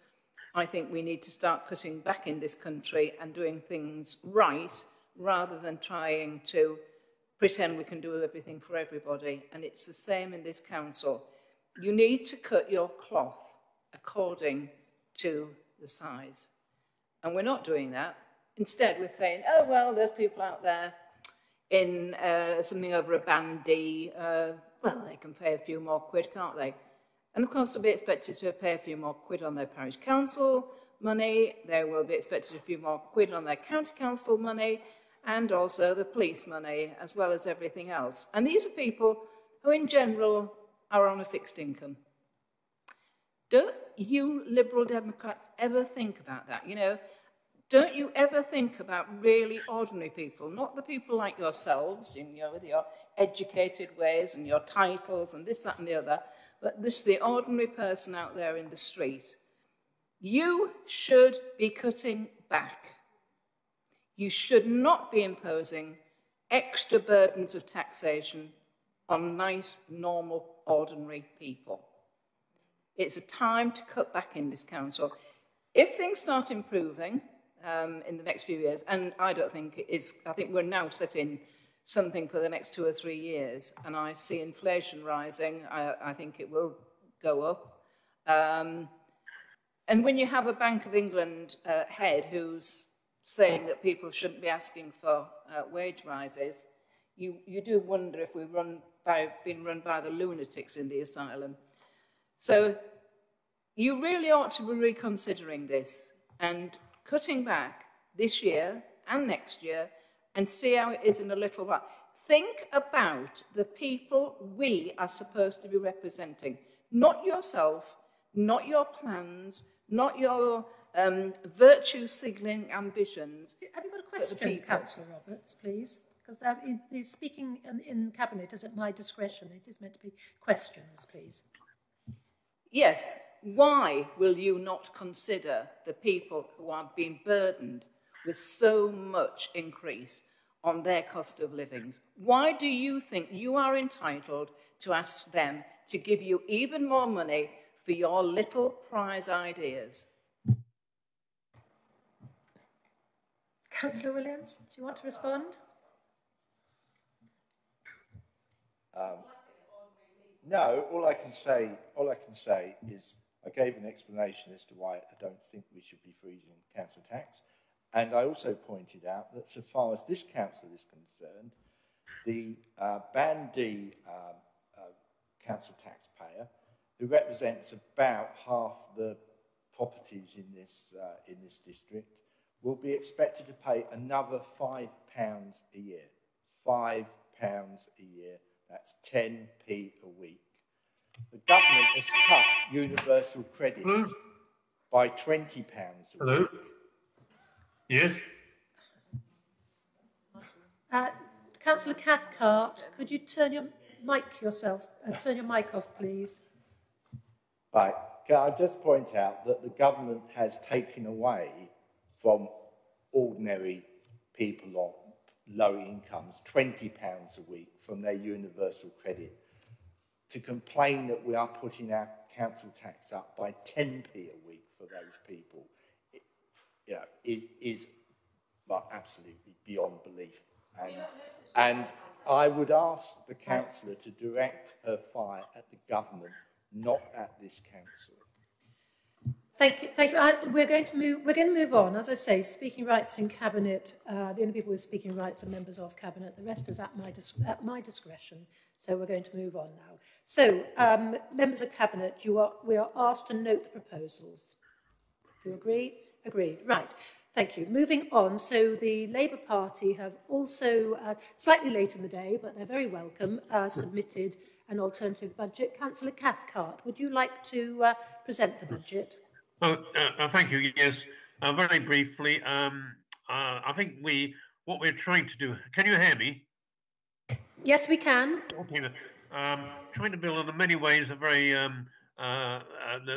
your budget, which does have considerable merit, but just widen it out a bit, and to if we can, to improve and build on the quality of life, also to recognise things we did some years ago, which perhaps we should revisit again, but also try to do it in a way which is consistent with our financial circumstances, and not actually put any unnecessary additional financial burden upon the taxpayers. I don't really want to enter the debate about the council tax, but we're certainly not proposing a freeze, because I recall many years ago when we actually had a very low council tax, and to some extent we struggled to recover. And the difficulty about freezing a tax is you might have to book it up very considerably in future years. So I don't think you're doing the taxpayers any favour by going down that route. But I think I'll look forward to the debate on our proposals in the full council. Thank you. Thank you, Councillor Cathcart, and thank you for your submission as well. Does anybody want to comment on the Labour opposition group's budget? No. So Cabinet, we're asked to note the proposals. So they are noted. Right. So I'm going to stop.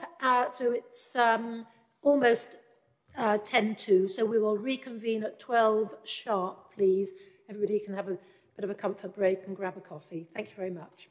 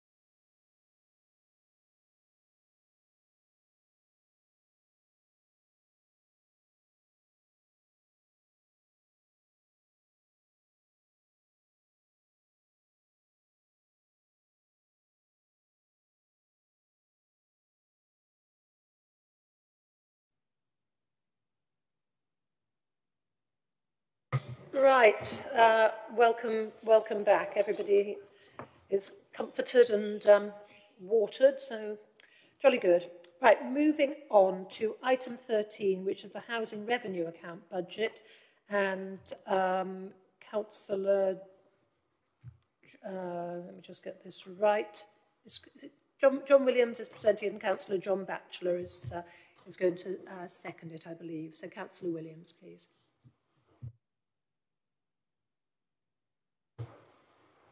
Thank you, Leader.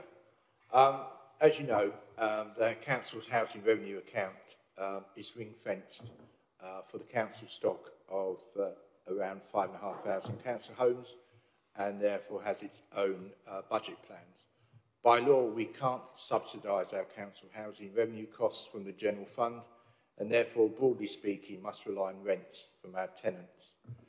This is why we have increased rents by 4.1% to enable us to meet the inflationary pressures we are experiencing to continue to provide a good service to our tenants. This includes the creation of 2 new staff roles who will be focused on providing money and housing advice. They should be a source of support to residents who continue to face pressure on household budgets, particularly due to the impact of COVID and rising cost of living.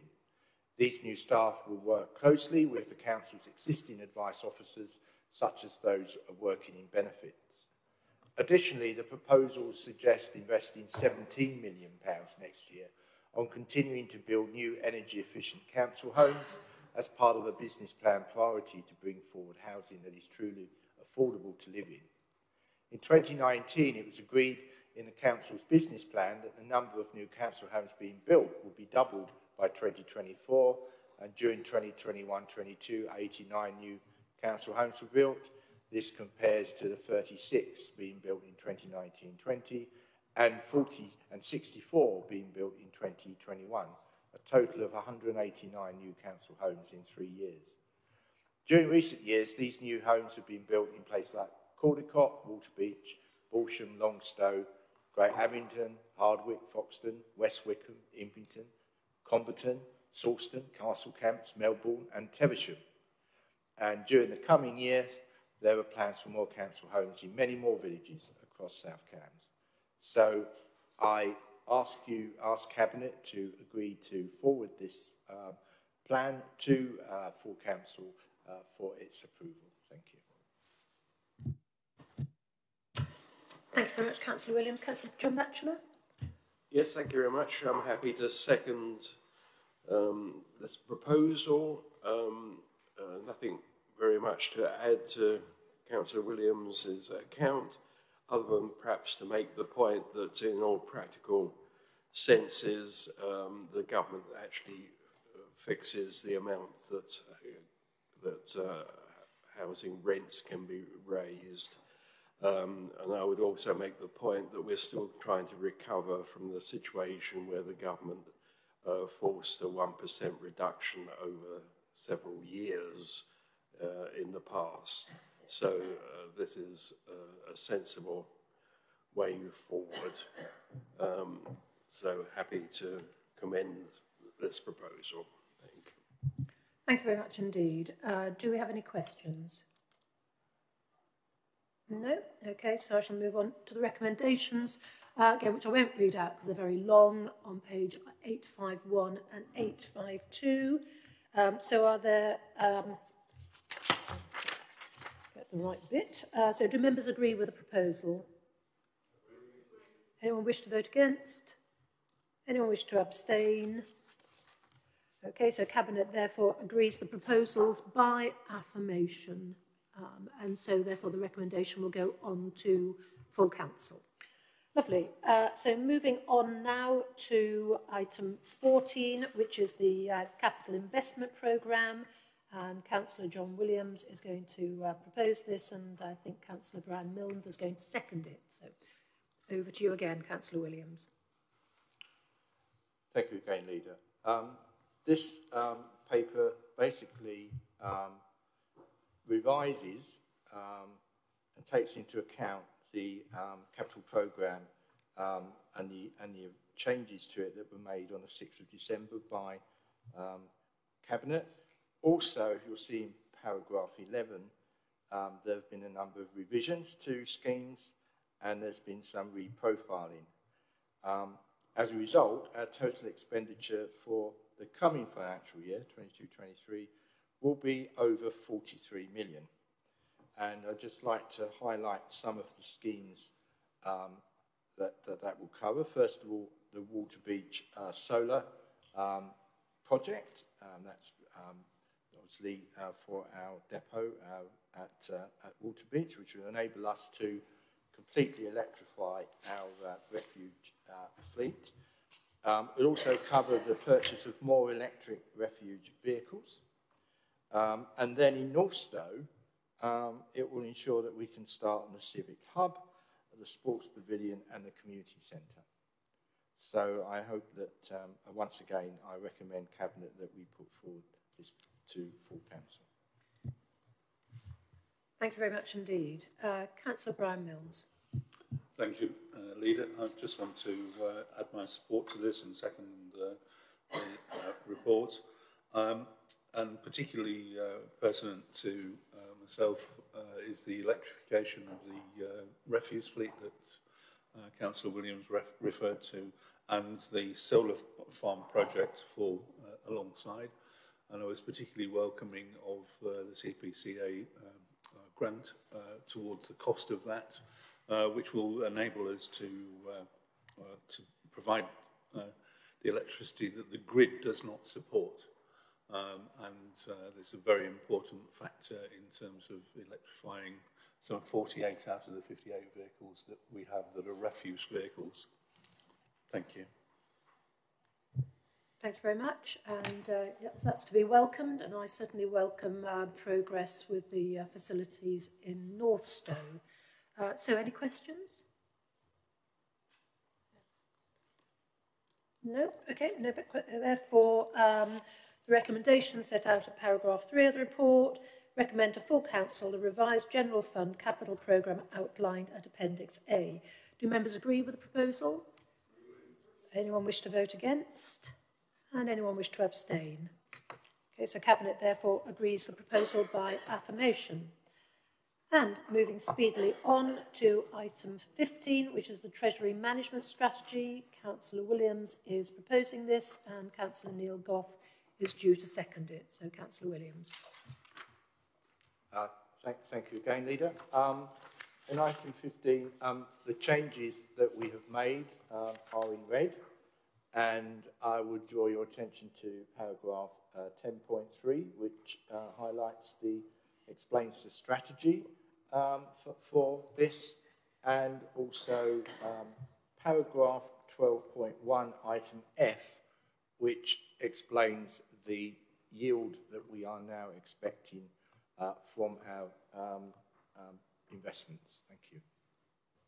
Thank you. Councillor Goff. Just very happy to second this and see it go forward to council. Okay. And questions, Councillor Heather Williams.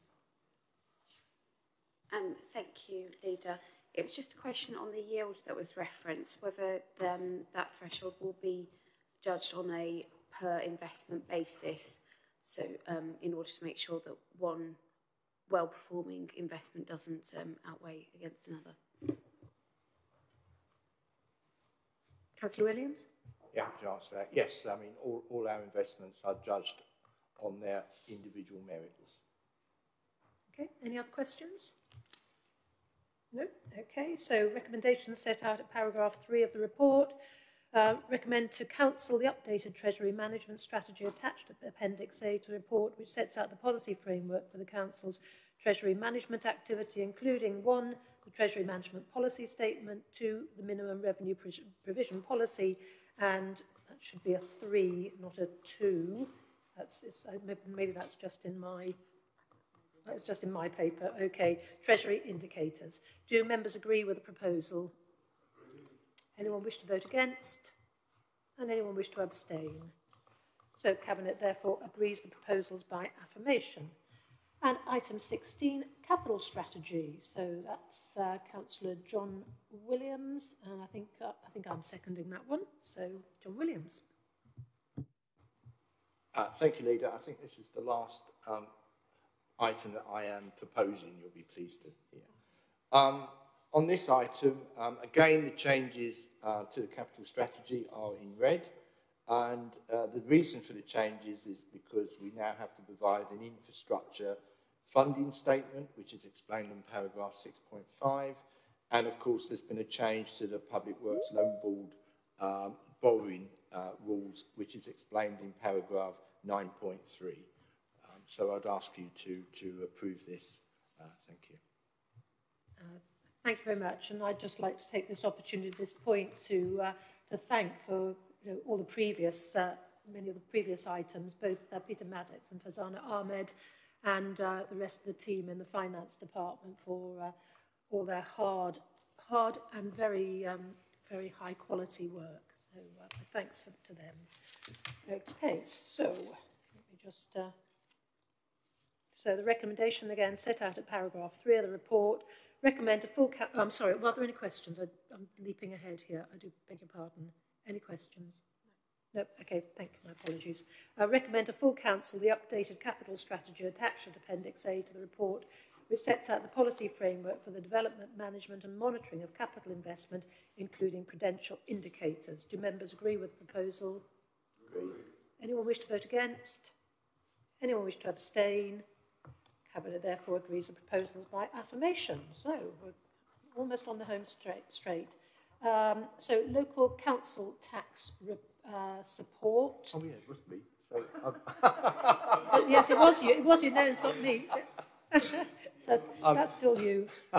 And yes, and I'm sorry, Councillor Milnes, you were going to second the last one, and I hopped in. I'm sorry about that, but I will second this one. Councillor Williams again. Thank you, Leader. My excitement of completing this. Yes, this is basically rolling forward our current local council tax support scheme, and I hope that you will agree with me that it's been very successful. I'm very grateful to our officers, to the Revs and Ben's team, and this has proved, given all the difficulties that we assumed with universal credit, this has actually been a really good way of dealing with those changes in universal credit, and has shown to be a very workable and practical scheme. So I do hope that you will support this scheme continuing and being rolled forward into the next financial year. Thank you. Thank you. And again, my thanks to Peter Maddox and I think it's Dawn, isn't it, who's the other, Dawn Graham, who leads on this very, very ably. Are there any questions? Yes, Councillor Heather Williams, you've got a question on this one. Thank you, Leader. Probably more of a comment, but the first time I actually sat in this chamber for a workshop was the localised council tax support, and I think it's like your first love, isn't it? It means actually something more. The first thing you're involved with as a councillor does have a significant importance, and for me it's this. And when we were talking and the workshop was progressing, there was a real passion and desire from people like myself and other councillors. I think Councillor Bradnam was there and perhaps Councillor Hawkins, that we really wanted to see something that gave people security. And that would only work if it was something that was implemented over a long period of time, and what we didn't want to see was things change year on year on year. So very much hoping that you do go with option 1, which I think you're going to. Bless you. And that it is, we stick with that format. There will come a time when it does need to be changed, like the previous system needs to be changed because of the introduction of universal credit. Yeah, I think to change it now would alter everything that we strive to do that day. Thank you, Leader. Thank you very much. Do you want to comment on that? No. So yes, I agree with you. People need certainty, and they don't need chopping and changing. Any other questions, please, on this item? No? Okay, so recommendation again set out at paragraph 3. Recommend to Council at its meeting on the 22nd of February 22 the adoption of option 1, comprising the LCTS income band scheme currently in operation, with an uprating of calculation figures in line with the Consumer Price Index. Do members agree with the proposal? Anyone wish to vote against? Anyone want to abstain? No. Cabinet therefore agrees the proposals by affirmation. Item 18 is the Housing Revenue Account Asset Management Strategy, which Councillor John Batchelor is going to propose, but I'm afraid, Councillor John Williams, I believe you're seconding it, so you haven't entirely got off the hook, I'm afraid. Councillor Batchelor. Right, thanks very much, Leader. Before I start, I would just comment on the quality of the reports today. There's been a lot of quite long ones, but all accessible and packed with information. And again, we've got a similar one now, which is the asset management strategy for the next 5 years, and then on to covering the next 30 years. Loads of information here. So I just highlight that there are 9 priorities that are set out in this. And one of the key ones, of course, is moving towards carbon neutrality by 2050. And our commitment to that is 443 million pounds that we intend to invest over that period. Other than that, I'd recommend this to you. It demonstrates that we're moving forward, and in particular in affordable housing, where we're taking a much more proactive stance now and taking a full part in the market of the 106 affordable housing agreements and bidding wherever we possibly can, which we will see 2 examples of in our next 2 items. Having said that, I simply recommend this to you, but I would mention that Peter Campbell was keen to have a word, if that's all right, Leader. Lovely, thank you. So I'll bring in Peter Campbell, who we're pleased to hear from, before I ask John Williams to contribute as well. Hello, Peter. Hi, hello, members. I'm going to keep this very short. Housing's the largest asset of the council. This policy is meant to capture the principles of what we do, how we do, and why we do it. We have had the policy has existed in various iterations for quite some time now, and we've had extensive consultation with members and, importantly, with our customers, with the tenants, and between them made some really valuable contributions through this consultation, which has strengthened the document. So when reading through, members will see that some items are highlighted, and they're the additions that were made as a consequence of that consultation. Thank you. Peter, and my thanks to you and to Julie Fletcher for the work you've done on this. I'm picking up on Councillor John Batchelor's points. You know, the accessibility, the ease of read of reports, you know, is a pleasure these days, albeit there's over 1,000 pages in total today, which was challenging for the best of us. But thank you very much. This is very, very sound work. Councillor John Williams. Thank you, Leader. I just wanted to point out that I think sometimes people assume that we don't have a big influence on the quality of housing stock in the district. However, if you look at the report and you look at the section regarding housing stock, actually we account for around 10% of the housing stock in our district. So we do actually have the opportunity here of influencing what happens in our district. And if you take in also, that doesn't include Ermine Street.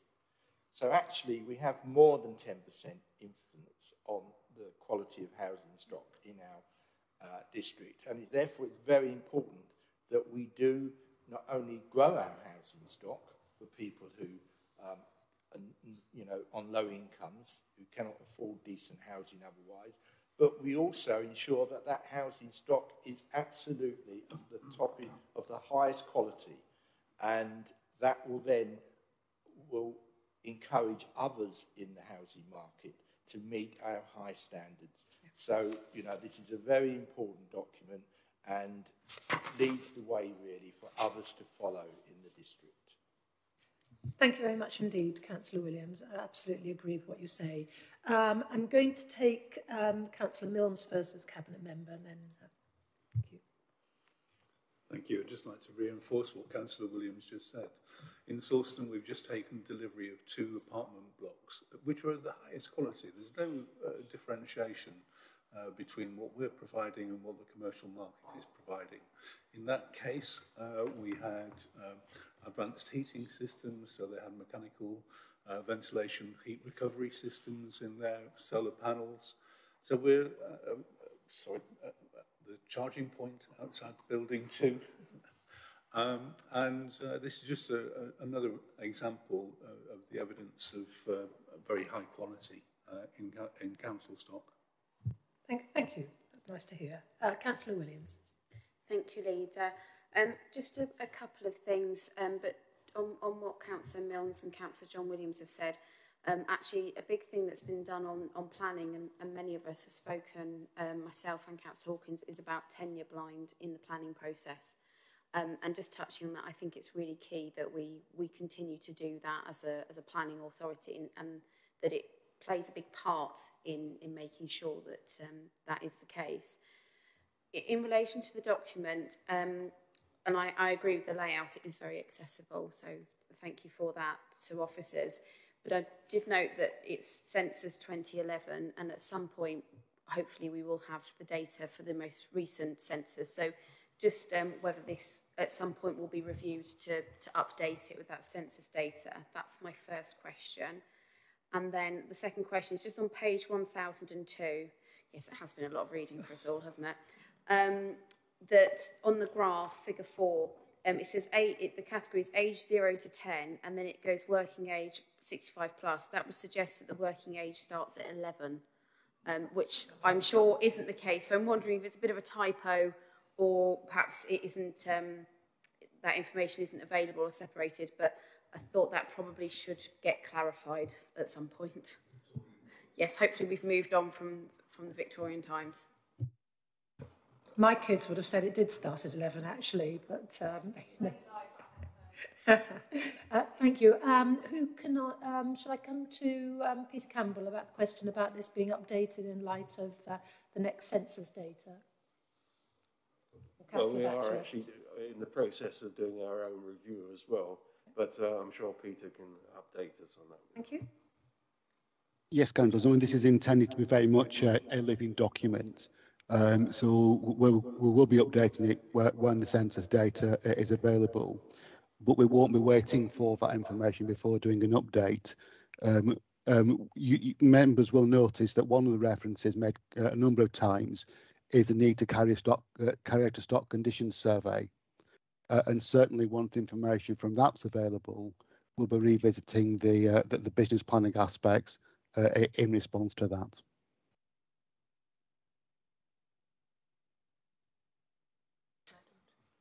Councillor Daunton. Thank you, Leader, and thank you for the report. Thank you, Peter. I'm pleased to see on page 1050 a note about the communal rooms and the attention that's going to be paid to the communal rooms, and also specific mention of external areas, the maintenance of external areas. And also pleased to see the note about the garages, that alternative options for some of these are being explored. So thank you for that.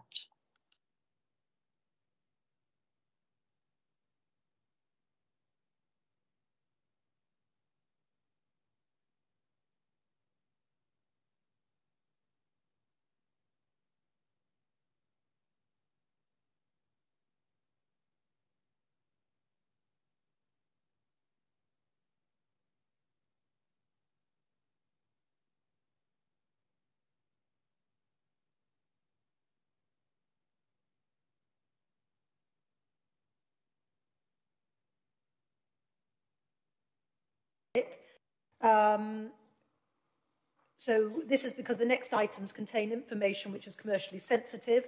Members of the public are advised that if Cabinet agrees to exclude the press and public, the video stream will end.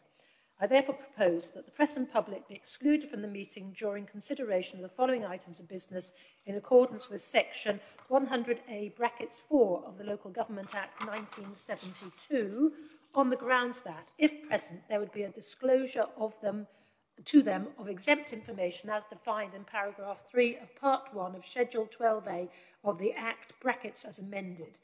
Is that seconded? Councillor Neil Goff, thank you. Do members agree with the proposal? Does anyone wish to vote against? Anyone wish to abstain? Cabinet therefore agrees the proposal by affirmation. So members of the public who are watching the webcast, this means the video stream will now end. Thank you for joining us to view today's Cabinet meeting.